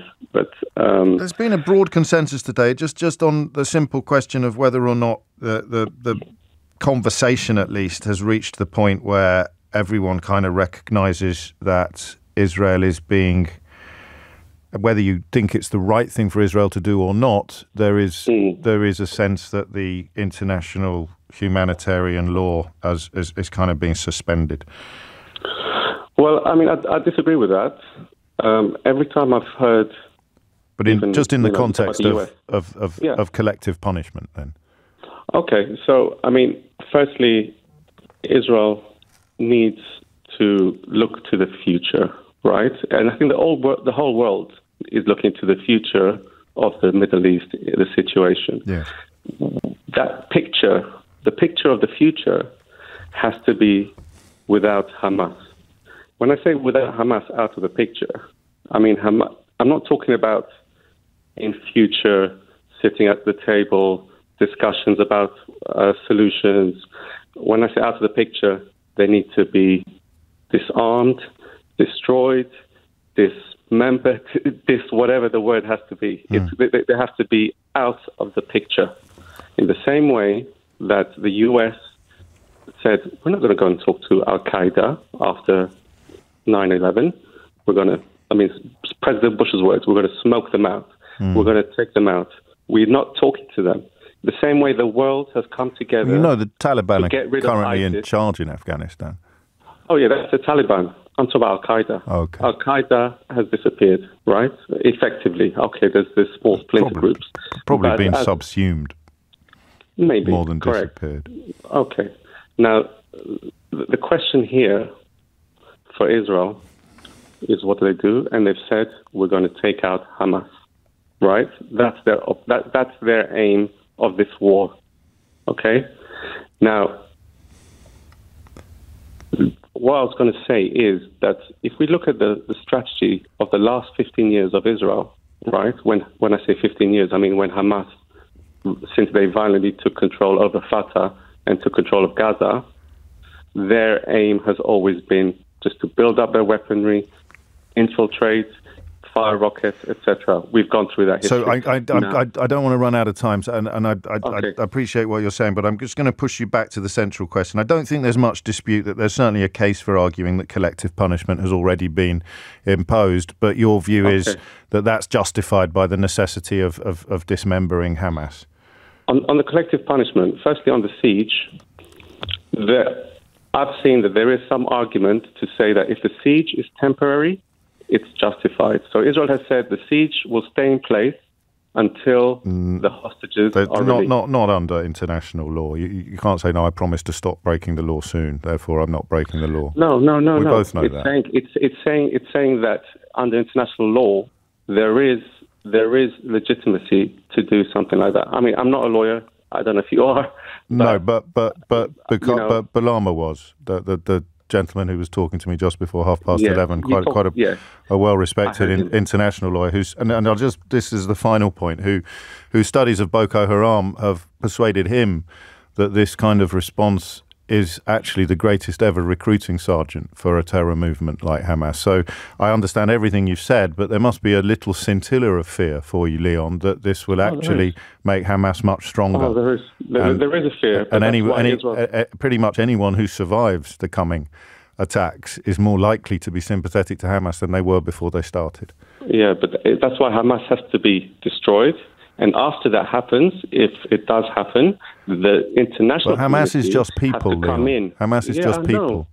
Yeah, but that's why the international you can't destroy all the people. But they need to be disarmed, disabled, and then you can talk about some kind of coalition of the international community. And I think it would be unfair of me not to ask you this question. How many civilian deaths are acceptable in pursuit of that end? Very, very difficult question. Any civilian loss is horrendous, right? I know you talked about... Well, hang on, I'm going to push you a bit to answer it, because we're up to, I think, nearly 2,000 already. What would be too many? Okay, look... 447 children. Let's just just do children then? It's something that if Hamas is not removed now, this will happen again and again. So and how again. many? How many is too many? I know that's a bit glib of me, but I am interested if you can answer it, because I don't think I could in your position. I can't answer a number. But that means that kind of translates as infinity, doesn't it?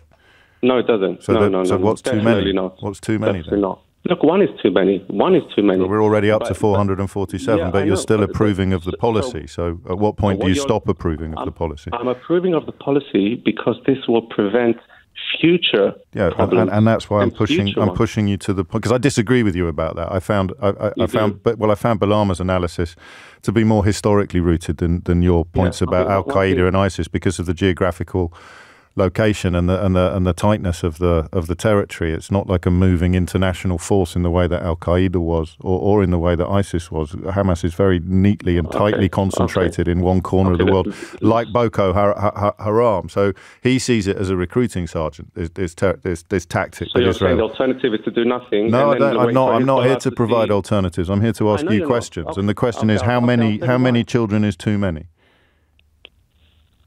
One is too many. But we're already up to 447. Yeah, but if you stop now at 447, in 2 years' time, you're going to have another.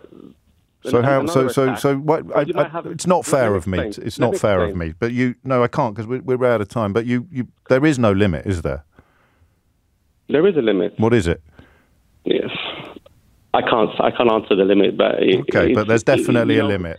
Hezbollah, of course there is, but Hezbollah will just come in and get involved if Israel does nothing to Hamas. No, you're moving away from. And I listen. I'd do the same if you were asking me this question. I'd be desperate to move the conversation into other territory. But we'll just leave it there. There is definitely a limit, but you can't say what it is. Yeah. Okay. It's 11:49. James O'Brien on LBC. James O'Brien on LBC. It is 11:52. Mick makes a point that quite a few people have made. If the UK had adopted Israel's retaliation policy in Northern Ireland in the 1970s, do you think the troubles would have been over sooner, he asks, because I don't. And I don't think I do either, actually, Mick. 11:53 is the time. A little more of this. I haven't decided yet what we'll do after 12 o'clock, but it takes a toll. These conversations take a toll. You're talking about dead children. You're looking at pictures of what Hamas did in Israel last weekend in your national over your breakfast now, and you can be as thick-skinned as you want, but if it doesn't affect you, there's something wrong with you, and yet again we come back to this question of whether or not we're now embarking upon a period of escalation that will be worse than what has gone before. It will be. In terms of the simple body count, the casualty count, it will be worse. So how does that make things better? Jason's in Belsize Park. Jason, what would you like to say?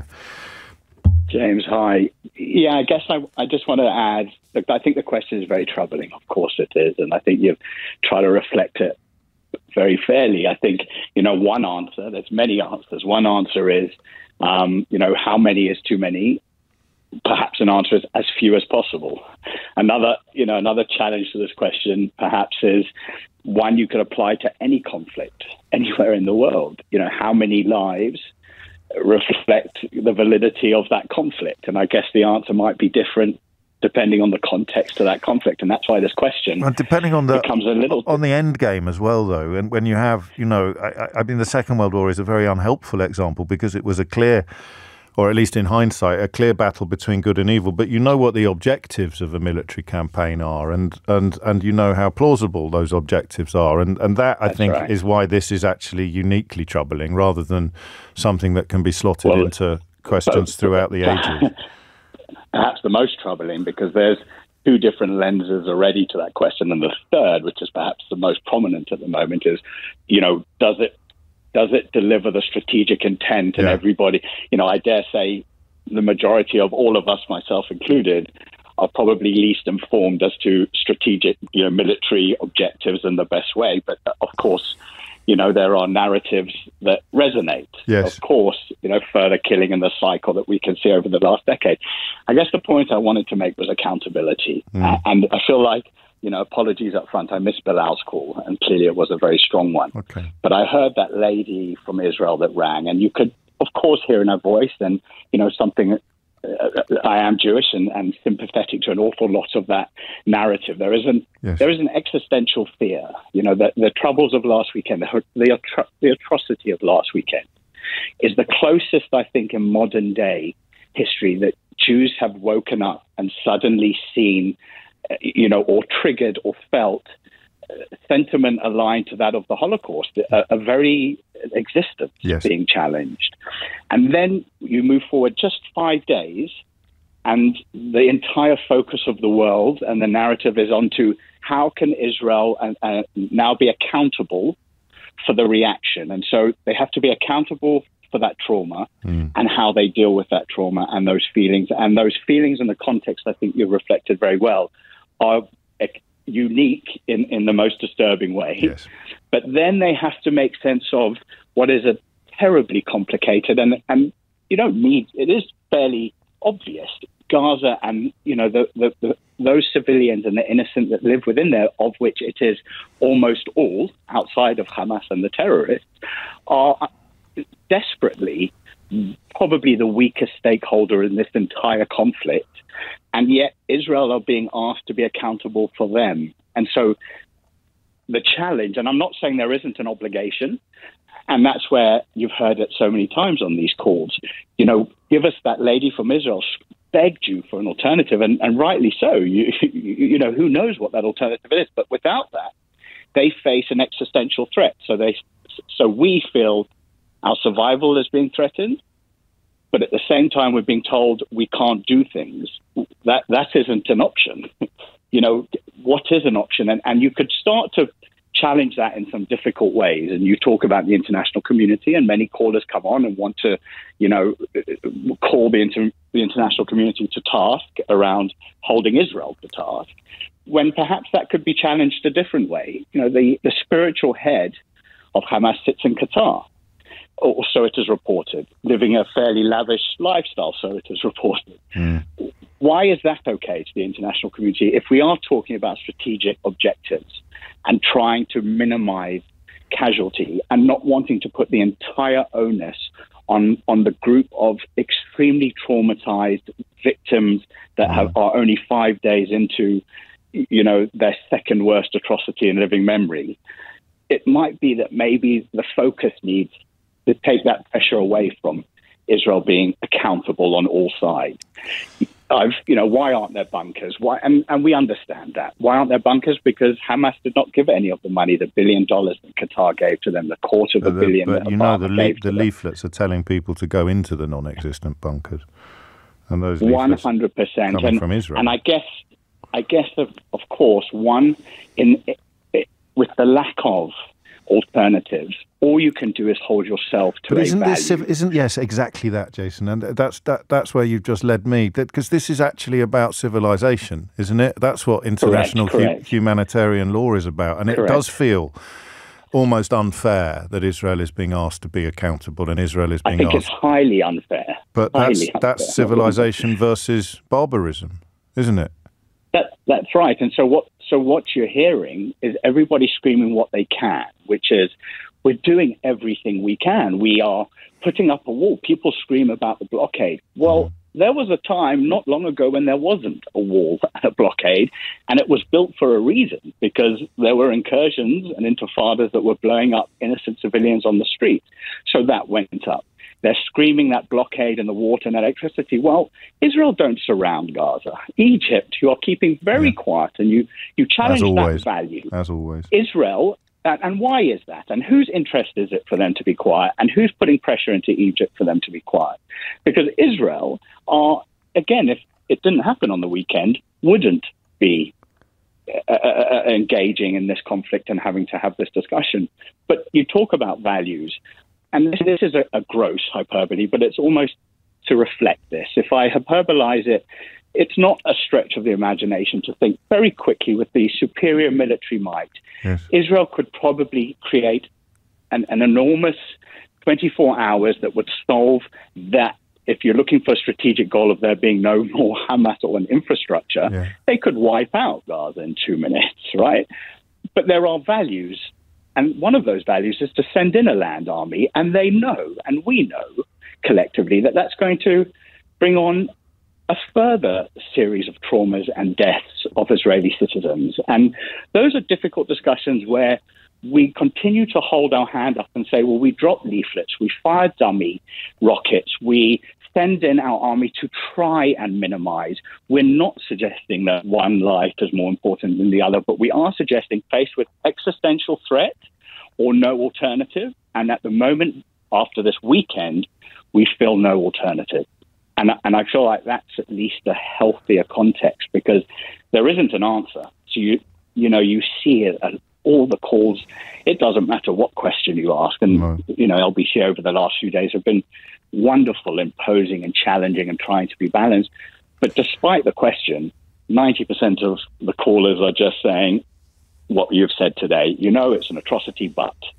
And then they need to get the free Palestine. Or on the other side, we drop dummy rockets, and what more can we do? Well, that's why the question is a little irrelevant. Well, I would. I mean, we could have that conversation another time, actually, because I put quite a lot of work into getting the questions right, and I like to think the quality of contributions that you've just demonstrated is a consequence of getting the questions right, rather than talking about Wembley or whether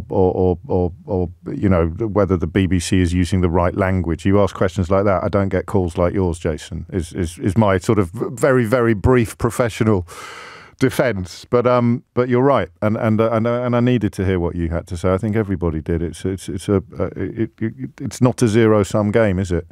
And although Israel could be doing less, it could also be doing a hell of a lot more, in every sense of both of those words. And yeah, I mean, it might be a sovereign nation with an army and a navy and an air force, unlike Hamas, and with that comes some responsibilities. But the idea that you are at war with an organisation that has no accountability or responsibility, while you're expected to demonstrate so much, is unfair in the simplest sense of the word. So thank you. And thank you, everybody, for making that 2 hours. Despite Jason's criticisms, I thought it was very, very illuminating, and even at times unpredictable. It's 12:03. James O'Brien on LBC. James O'Brien on LBC. And it's 12:06. That kind of broke me a bit, that 2 hours. Just in the sense of trying to keep everything decent, actually, even as Jason just beautifully crystallised at the end, even as the bleakness becomes almost unbearable. So I am going to move on. I apologise to people waiting to contribute. We will not be... and again, I know I normally read out Idiot's Corner. It's been the opposite today, and I am very grateful. I won't read out any more. Oh, hang on, there's one here. I suggest you ask James to listen to the last hour of his show. He may understand how biased and quite shocking his views sound. He is a dangerous individual. I'm almost grateful for that, because I was in danger of believing my own hype with all the kind words and compliments coming in. Not so much for me necessarily, but for the callers as well. I'm going to move on to something completely different. I'm going to move on to a territory that I once said you should never go near as a phone-in host. But the world has turned. I refer to Captain Sir Tom Moore and his family being in the news now for keeping £800,000 raised by his books. And they were books written only as a consequence of the celebrity he achieved by becoming an incredible fundraiser during lockdown. £39 million was raised by a 99-year-old man walking up and down his garden. I'm going to say that again. £39 million was raised by a man walking up and down his garden. And I think the time has come now to ask what happened. How did that happen? That's all. I'm going to make a slight confession to you. I didn't really get caught up in it at the time. I have to be honest with you. It didn't leave me cold. It just left me benignly bemused. I thought, what a lovely old fella he is, and how great that he's raising so much money. But the elevation to sainthood that happened in nanoseconds was actually quite bizarre, wasn't it? I mean, he was... Normally, the Vatican goes back over your entire life. You have to find evidence of performing a miracle, And then there are big concaves and ecclesiastical discussions before sainthood, and there are various stages of it. You go on a list of people that are being considered for sainthood, and I know that he wasn't actually sainted, but he might as well have been. He got knighted. He got an honorary colonelship. I presume he met the Queen, did he? I mean, he definitely did. He met the late Queen. I mean, it was astonishing.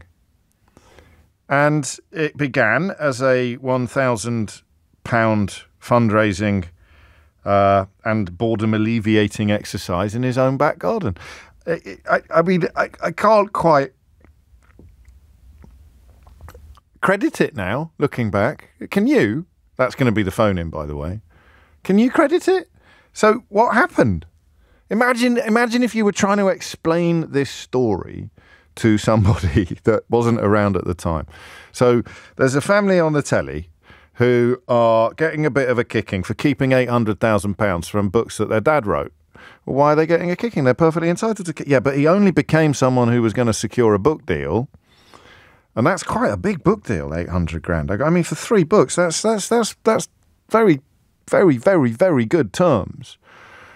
And he only got book deals as a consequence of celebrity that came about as a consequence of fundraising for the NHS. They claimed that Captain Tom, wanted his family to keep the children, but he did in fact write in one of them that the books would be raising cash for good causes.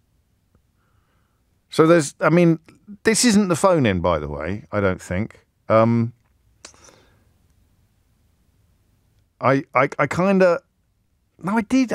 think you're right. You're reminding me actually of a couple of things. I think I did find it very moving in a sense at the time, although also confusing.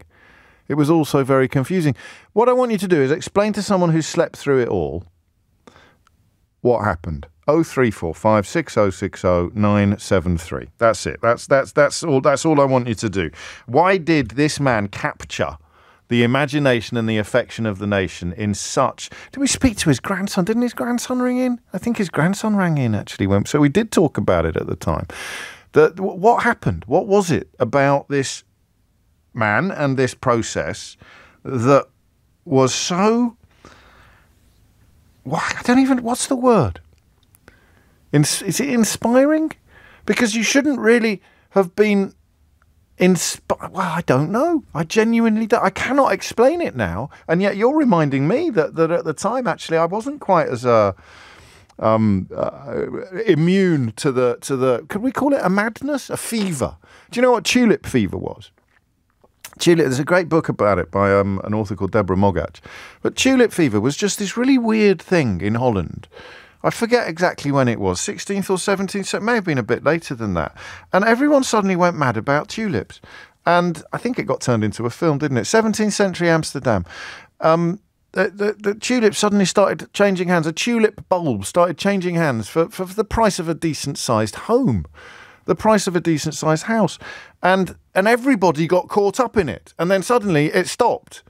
And everybody was no longer caught up in it. And people looked back and thought, why the heck did we spend the price of a small house on a bloody tulip bulb? What was it about Tom Moore that touched, that's the word I want, that touched the nation on a scale that in retrospect is actually quite hard to believe? 0345 6060 973 is the number that you need. There it is. And I don't want any... poo-pooing or sniffing. I think that his daughter and her family are in a slightly uncomfortable situation.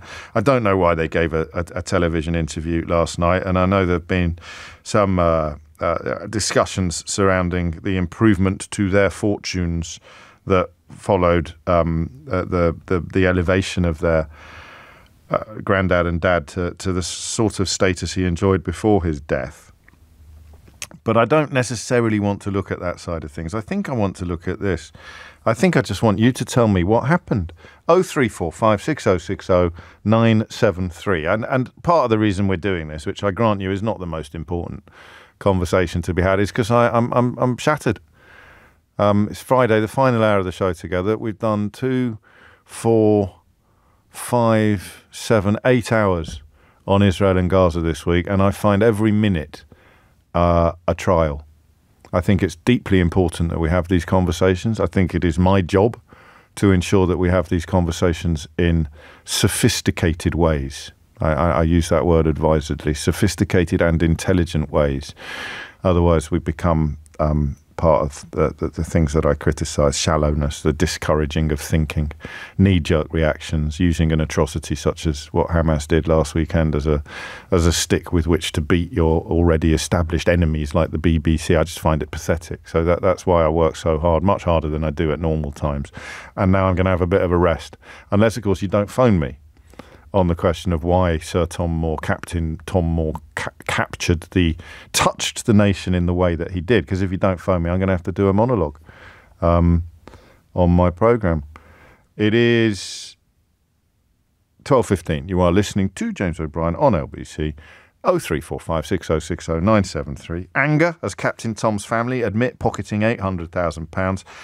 Question occurring to me as a consequence of this fella's experiences being back in the spotlight is what happened? How did a man who was nearly 100 raise £39 million by walking up and down his garden in the middle of an unprecedented period of British history? Just give me your answers to that question. The time is 12:15.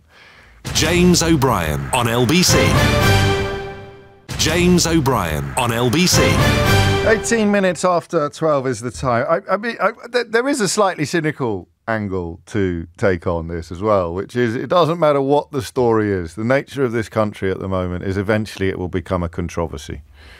Do you know what I mean? It doesn't really, whatever it is, it'll be turned into a kind of, there's too many chat shows. I know I present a talk show, and my broadcasting career began on one of the very first sort of programmes that just invited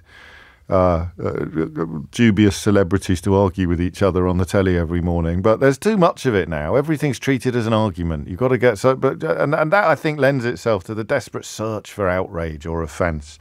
And now they found it with Captain Tom Moore's daughter, who trousered £800,000 worth of. I mean, that's not the topic at the moment. It might bleed into that topic because it's a bit rum, isn't it? Really? But that's not what I'm asking. I'm asking how this old boy could capture the imagination of this country to such a, I nearly said ridiculous degree, but that sounds like I'm mocking it or disapproving. I'm not. I'm just confused in retrospect by what happened to us all, myself included. 0345 6060 973. James is in Brittany.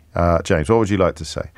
Hello, James. Hello. Well, it's an interesting thing. I was asking throughout the whole episode exactly the same question that you are, and I think, I mean, to me, it goes back to a nostalgia that I was going to say the British, I'd say the English have for the Second World War, and the connection. Most. You know, many English people have some family connection with the Second World War. People of my generation, maybe even people of your generation. It could have been uncles, grandparents, all of that. And that connection is very, very important to people. And it's lost. There are very, very few living survivors who fought in the Second World War. Tom was one of them, and I think that's what people are grasping onto. It's almost like a personal connection with part of people's culture, heritage, all of that. Yeah. Now, I don't feel it. Didn't touch you though, did it? Don't get it. No. And do you know what the reason for that would be? What? Well, I was wondering if you'd find it. We don't have it.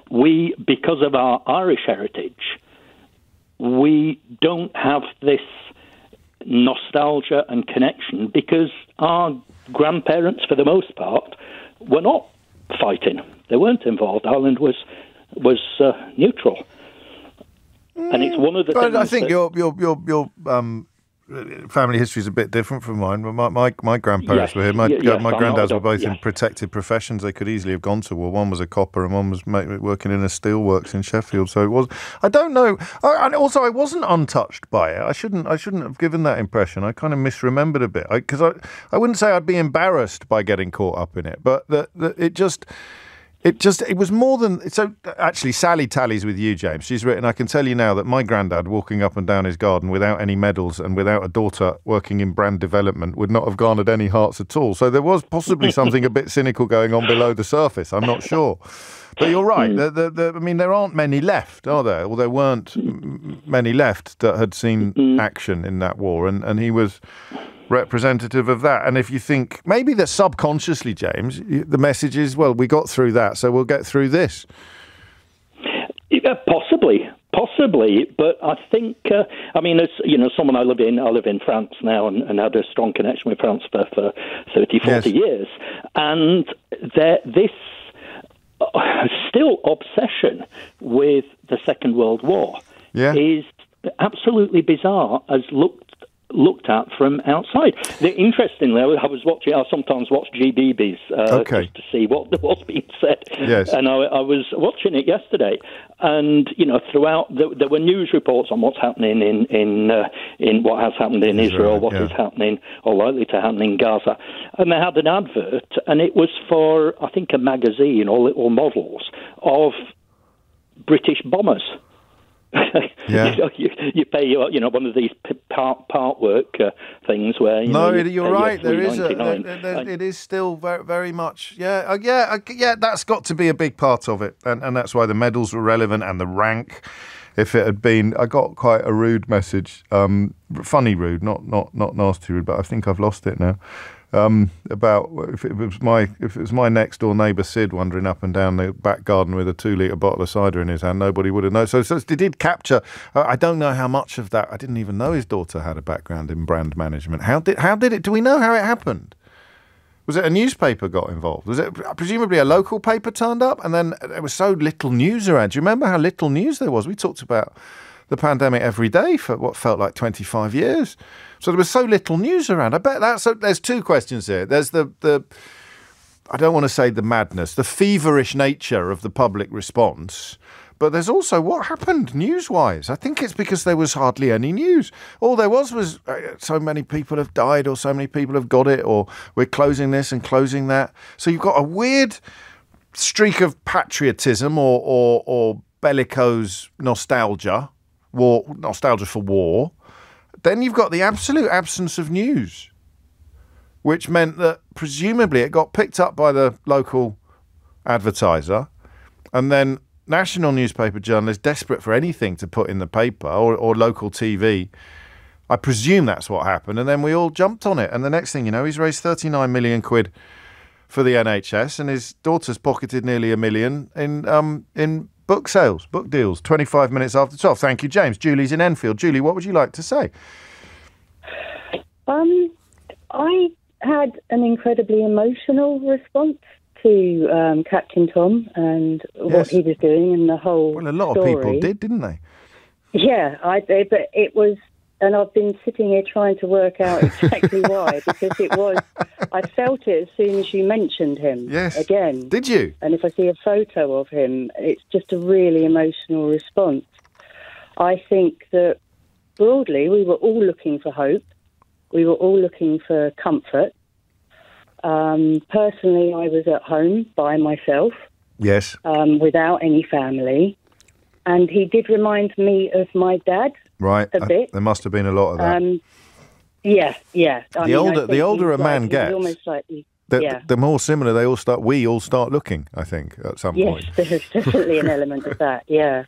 I mean, at the time, I listened to LBC before. I started listening to it every day. Okay. And I thought of you as kind of Uncle James, and then there was Auntie Sheila. Oh, that's nice. And thank you. It was I was looking for family wherever I could find it, and he reminded me of my dad, I think, because there was a military connection, because he was very cheeky. I saw him flirting with, I can't remember, it was an interviewer or something he said about a nurse. With the medals, it made me think of the Remembrance Day parade that I'd attended with my dad and how much that meant to my dad. Yeah. There was a lot going on, wasn't there? Yeah, there was, yes. Whether we realised it or not. And I don't know, we won't be able to measure this, but I wonder how much of it was. There was nothing else around. No, there wasn't. It intrigued me, the things that did take our attention. Olive and Mabel, the dogs, that was a massive thing. What was that? I've forgotten that. It was a sports commentator who started commentating on his 2 Labradors. Oh, lovely. Which one was it? Can you remember? I can't remember. Can you remember who it was? I don't really watch sports. I can't. Well, you weren't watching sports, you prune. You were watching Labradors. Yes, I was watching. Yeah. No, I can't remember the guy's name because he's not somebody I'd ever encountered. Sorry. That's why it's relevant that you don't watch sport much, because you didn't know who he was. But it popped up. I didn't realise. I didn't feel appropriate for us at the time, Julie, to look for stuff that wasn't about COVID. But actually, in a way, that wasn't about COVID. It was about a lovely old boy and memories of our granddads and our dads and the war and medals and. It was a scam, writes Paul, exploiting a vulnerable old man. Paul, come on. It certainly wasn't anything like that. The 39 million quid went to the NHS. You can't argue with that. But I admit that £800,000, not from any charity donations, going to... Well, hang on a minute. Thank you, Julie. I'm just imagining it was me, right? Highly unlikely for a number of reasons, not least the fact that I'm nowhere near 100, I haven't got any medals, and I've never fought in a war. But if I somehow became a figurehead for fundraising and succeeded to the tune of nearly £40 million, and Penguin came along and said, would you like to write your autobiography? Why wouldn't I be in charge of where that money went? I wonder whether we've been a bit unfair on the family on that front. I don't know. So I don't. Well, anyway, we shall see. It was Andrew Cotter, I'm told, was the journalist who was the rugby commentator who was providing commentary. That passed me by, I think, at the time. Although it's a bit of a memory hole, that whole period. Actually, it is a bit of a memory hole, isn't it? It was not the things you can't remember until someone reminds you. And I'd forgotten his grandson rang into the programme. I thought we'd never gone near this as a conversation because it seems so strange. But I'm being assured by lots of you that I was completely caught up in it, just as everybody else was. I can't tell you why, and that's the point of this phoning. Tim Humphries is here now with your headline. James O'Brien on LBC. James O'Brien on LBC. It is 33 minutes after 12. It is, I thought Julie's call was particularly interesting. You're sort of still feeling it now because I'm finding it a little hard to remember what it was that moved us all so much in the context of Captain Tom Moore, Captain Sir Tom Moore, Colonel Captain Sir Tom Moore, Saint Colonel Captain Sir Tom Moore. I mean, we could go on. And of course, he became a receptacle, didn't he? Because walking up and down your garden, even if you're very old, it's not that impressive. It's not that big a deal. So he became a receptacle for something. He became whatever we wanted him to be. We were putting things in him that were about where we were, the war and our granddads and our fathers. That's the thing. It really does not make any sense at all. Diane is in Southampton. Diane, what would you like to say? Hi, it's the first time I've phoned in. Well, welcome. Better late than never, Diane.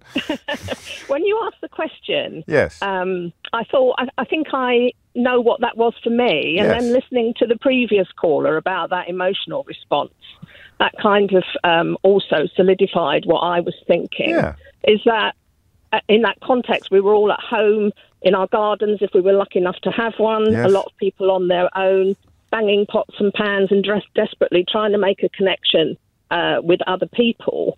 But also in the context of a lot of our older generation were really, really suffering at that time. They were isolated, even more than most of us, extremely vulnerable. A lot of them were dying and dying alone. And he became kind of representative of that generation. Yeah. And we were also all concerned about the NHS and about the staff and their ability to cope. And it just joined those things together as a kind of symbol for what we were going through at the time, I think.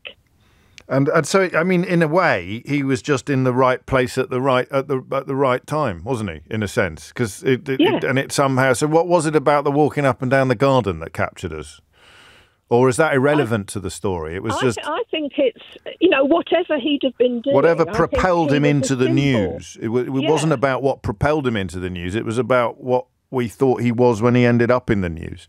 Yes, and what he represented, I think, for us at that time. He was like a human embodiment of the "Keep Calm and Carry On" posters that were popular a few years ago, wasn't he? Yes, and I think also around that time the Queen had made a speech, hadn't she, saying "we will meet again," and that was part of evoking that sort of bygone era where we're all in it together and we'll overcome all this. Yeah, exactly. So, that's what I thought it was. I think that's beautifully put. It was a representation. I know, I like that. So why have you never rung me before? Well, normally because I'm driving, which I was, but I have managed to pull over. Well, thank you, I'll phone you again. I look forward to it. I'll get more political next time. I can't wait. There you go. I don't think there's much prospect of politics coming in too hard on this particular conversation, except, of course, to say that the government were making such a pig's ear of everything that seeing Captain Tom as a survivor of the Second World War was a reminder that this too shall pass, perhaps. I don't know. Drive carefully, Diane. 12:37 is the time. Someone takes that point here. Will in Brighton. Major Tom touched the nation. It's not Major Tom. That's ground control, mate. That's David Bowie. But Captain Tom touched the nation because we've all lost faith in the capacity of the Tories and the NHS to look after us. I hadn't. I mean, we were clapping on our doorsteps every Thursday for the NHS, mate. What are you on about? His appeal was that his actions were the obverse of the callous cruelty of modern laissez-faire capitalism. If you say so, Will. If you say so. For me, says James in Ramsgate, Captain Tom was the nation's granddad, playing the piano in the strangest manner. I added that, not him. He seemed completely honest, kind, thoughtful and selfless. Maybe he seemed like what we all want to be. Oh, that's very nice as well. And Mark in Epsom says, remember, James, we thought at the time that we might be stuck in lockdown for years.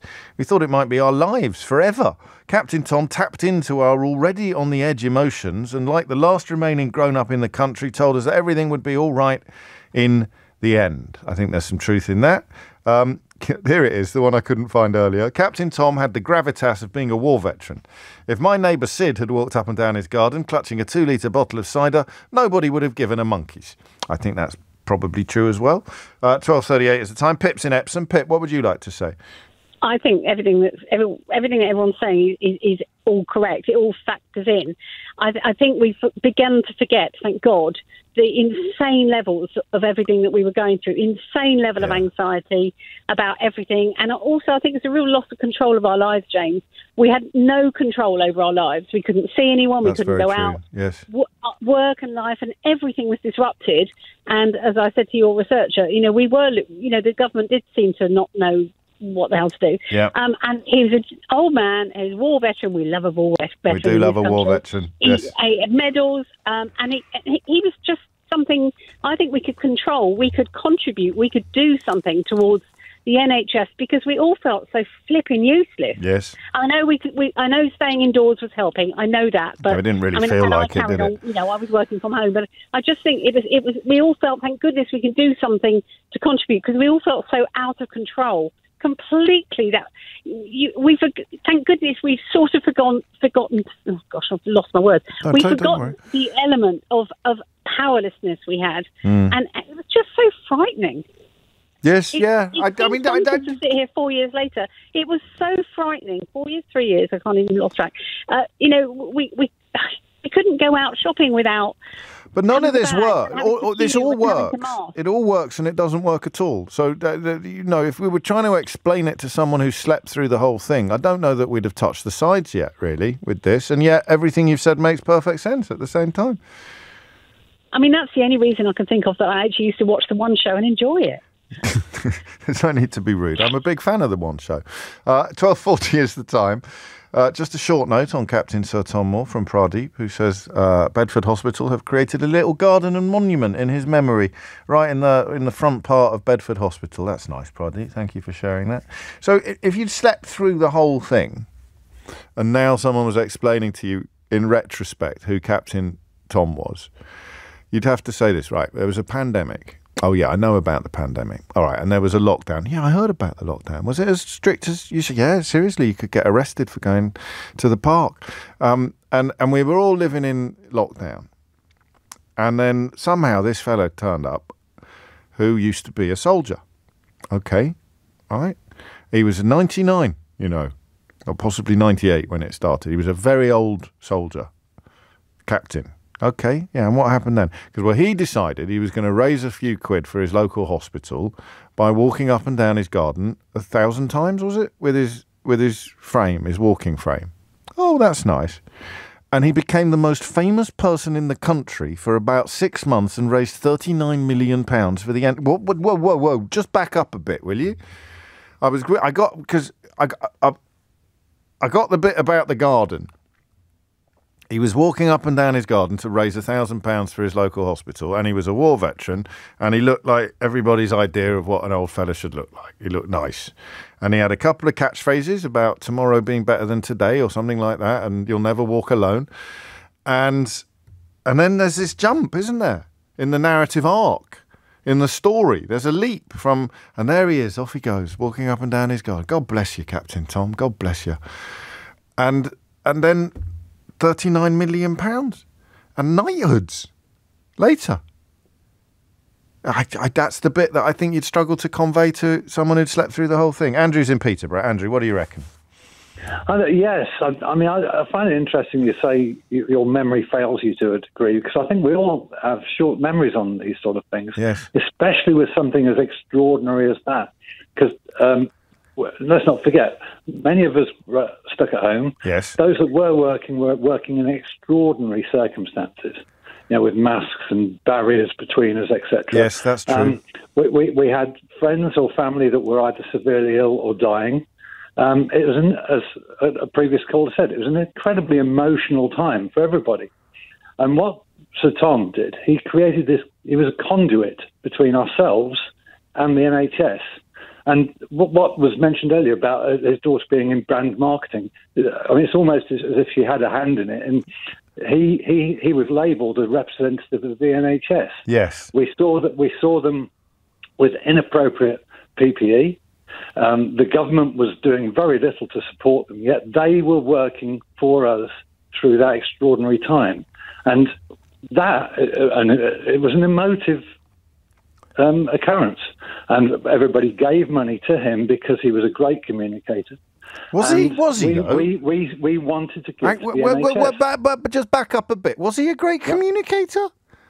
Well, I think so. He really? got his like Stephen Fry is a great communicator, or Sheila Fogarty is a great. Are you sure he was a great communicator? Well, what I'll say is he got his message across. He did. And the times that he was interviewed on the television by local and national news, everybody listened. Everybody watched, and he enthralled people. And I think it was probably something to do with his position in the forces. Well, definitely. Like our texter said, there's no way that if your neighbour had just done it in his tracksuit, it would have got anything like the attention. What are you doing, Bob? Just walking up and down the garden to raise money for the local hospital, James. Oh, I'll phone the news desk. Just wouldn't have happened, was it? So he needed the medals. His position. But that sounds weird now. Doesn't his position in the military, he had a gravitas. People took notice of it. Yeah, but that sounds weird now, doesn't it? Without realising it, because now at some point in this process, Andrew, someone said to him, "Oh, what are you doing, Dad?" "I'm walking up and down the garden." So I'll put your medals on. What? Hey, look. Excuse me, it all sounds extraordinary now. And the cold light of day after the event, it's everything. It's almost, you mentioned if somebody had slept through it. Yeah. It's almost as if the whole thing was a dream or a nightmare. I think and we've woken up and we say to each other, did that really happen? Well, okay. Did Captain Tom have a #1 hit single with Michael Ball during the pandemic? Yes or no? Yeah. Did he? No, answer the question. I'm just proving your point. Is that true or false? Well, I think it might be true. I've got no idea. Someone just texted it to me. I don't know whether they're joking or whether but it proves Andrew's point, doesn't it? Did he have a #1 hit single with Michael Ball during the pandemic? I'm saying true. James O'Brien on LBC. James O'Brien on LBC. 12:49 is the time. I'm talking about that bizarre period of our shared history. The COVID inquiry now is looking at some of the WhatsApps that it's managed to get hold of. I can't remember, which is symptomatic really of the state of the media, isn't it, and the state of the nation, whether Sunak and Johnson ever actually handed over theirs. My memory says they didn't, but they've got hold of some. And they're looking at an exchange between the Cabinet Secretary Simon Case and Lee Kane, who was head of communications at Downing Street, one of Dominic Cummings's key people. And this appears to suggest that it was Johnson's fiancée, now wife, Carrie Symonds, who was running the show, as opposed to Dominic Cummings. Robert Peston, the political editor over at ITV, writes amazing disclosure about who the Cabinet Secretary Simon Case thought was really running the country.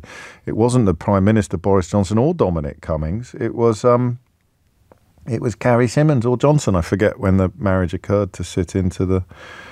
I was always told, this is a quote, I was always told that Don was the secret PM. The real person in charge is Carrie. We look like a terrible, tragic joke.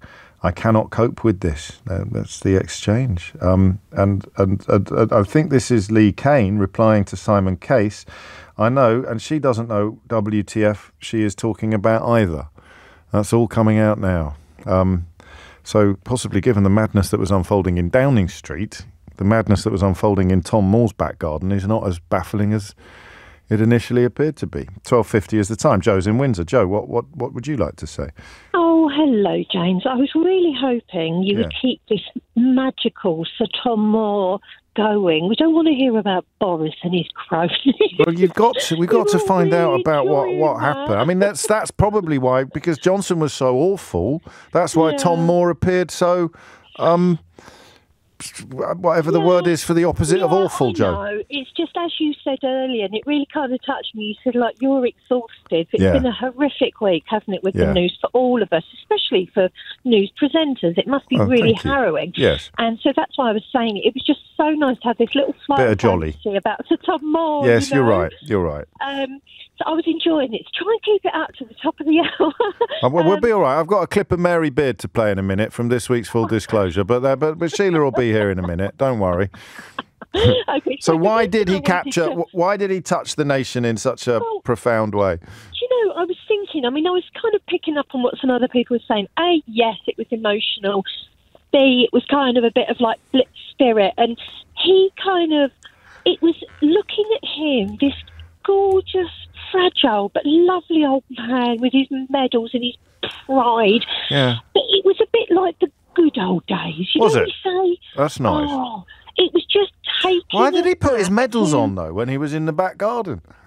I was laughing when you were saying that. That's a bit. I'd never really clocked that before. Put your medals on, Dad. Why am I putting my medals on? I've got to phone the local paper. About matey boy walking up and down his drive with a pint of 2 pints of cider in a plastic bottle, just in case. Okay, you can go definitive on this one. Did he or did he not record a #1 single with Michael Ball? He did.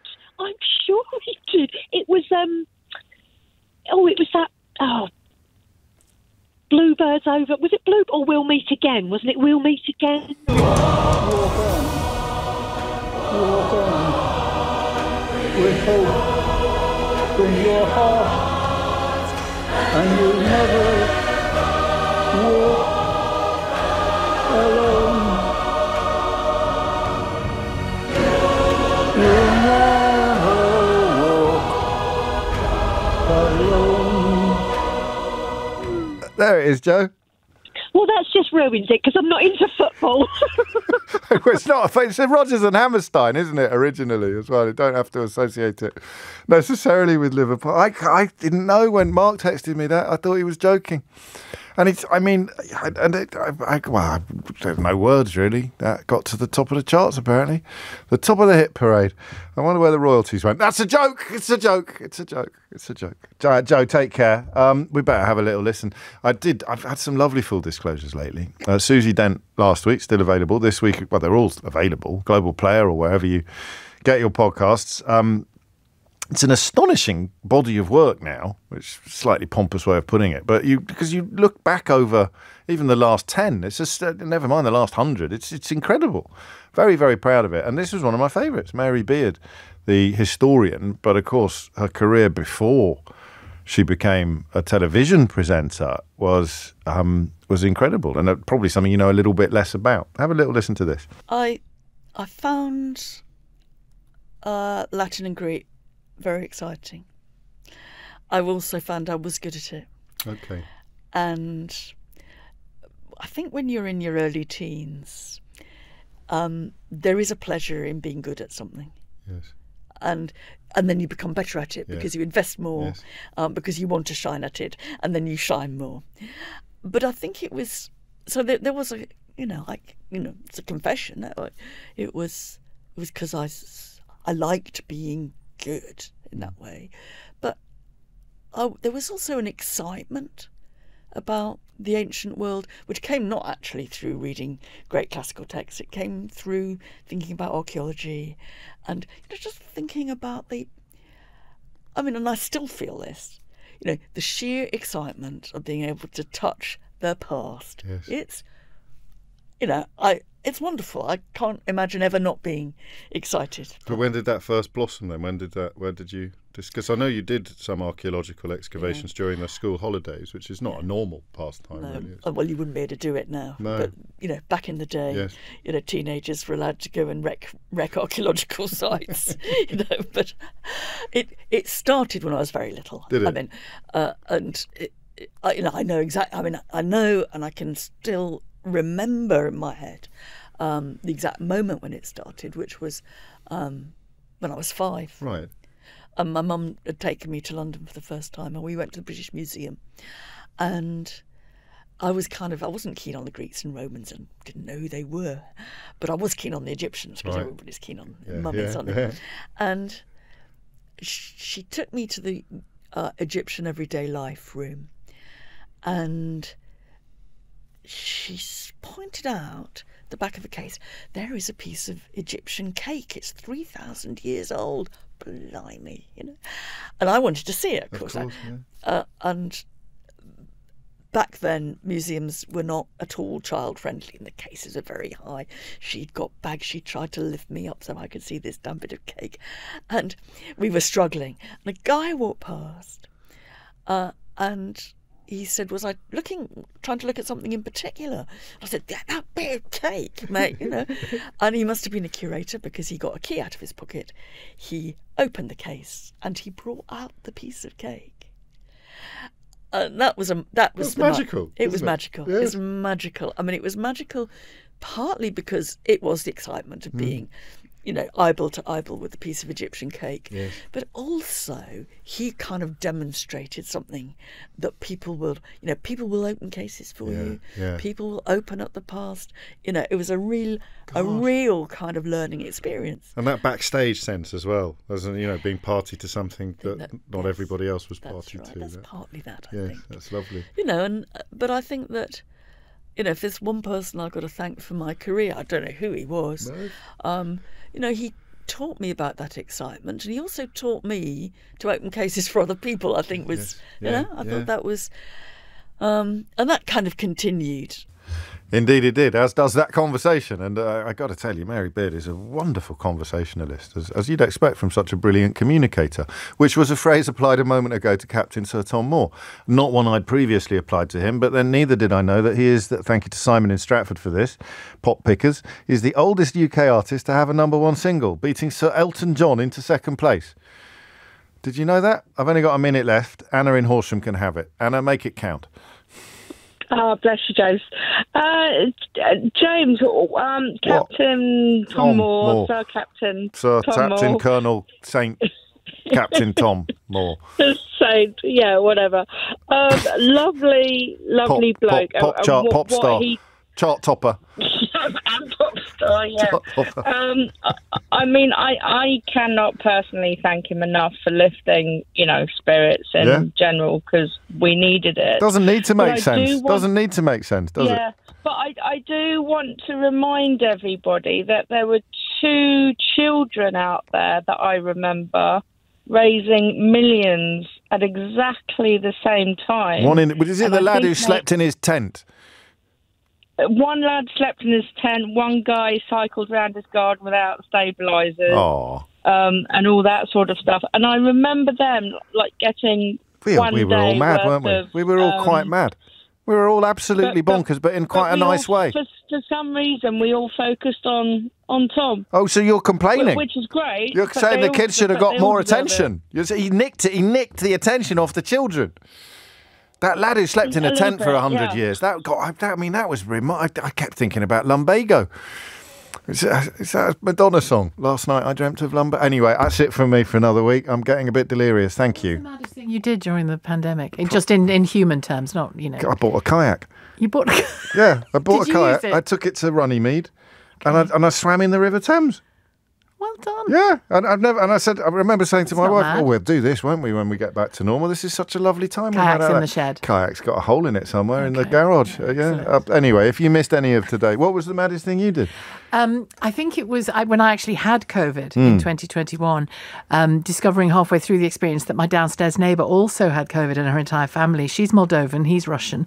And we ended up sitting on the front step together, drinking Moldovan red wine till about 3 a.m. That's nice. It was nice. It's great wine. Are you friends now? Yes, we are. Yes, well, there you go, you see. If you missed any of today's show, you can listen back on Catch Up on Global Player, Rewind Live Radio, or enjoy the whole show podcast. You'll also find all LBC shows there to catch up on, and the best podcasts in the world, including Full Disclosure with this week, as you just heard, Mary Beard. Rewind Live Radio on Global Player. Download for free from your app store or head to globalplayer.com. Coming up at 4 on LBC, it's Tom Swarbrick, but now it's time for Sheila Fogarty. Thanks very much, James. James O'Brien on LBC.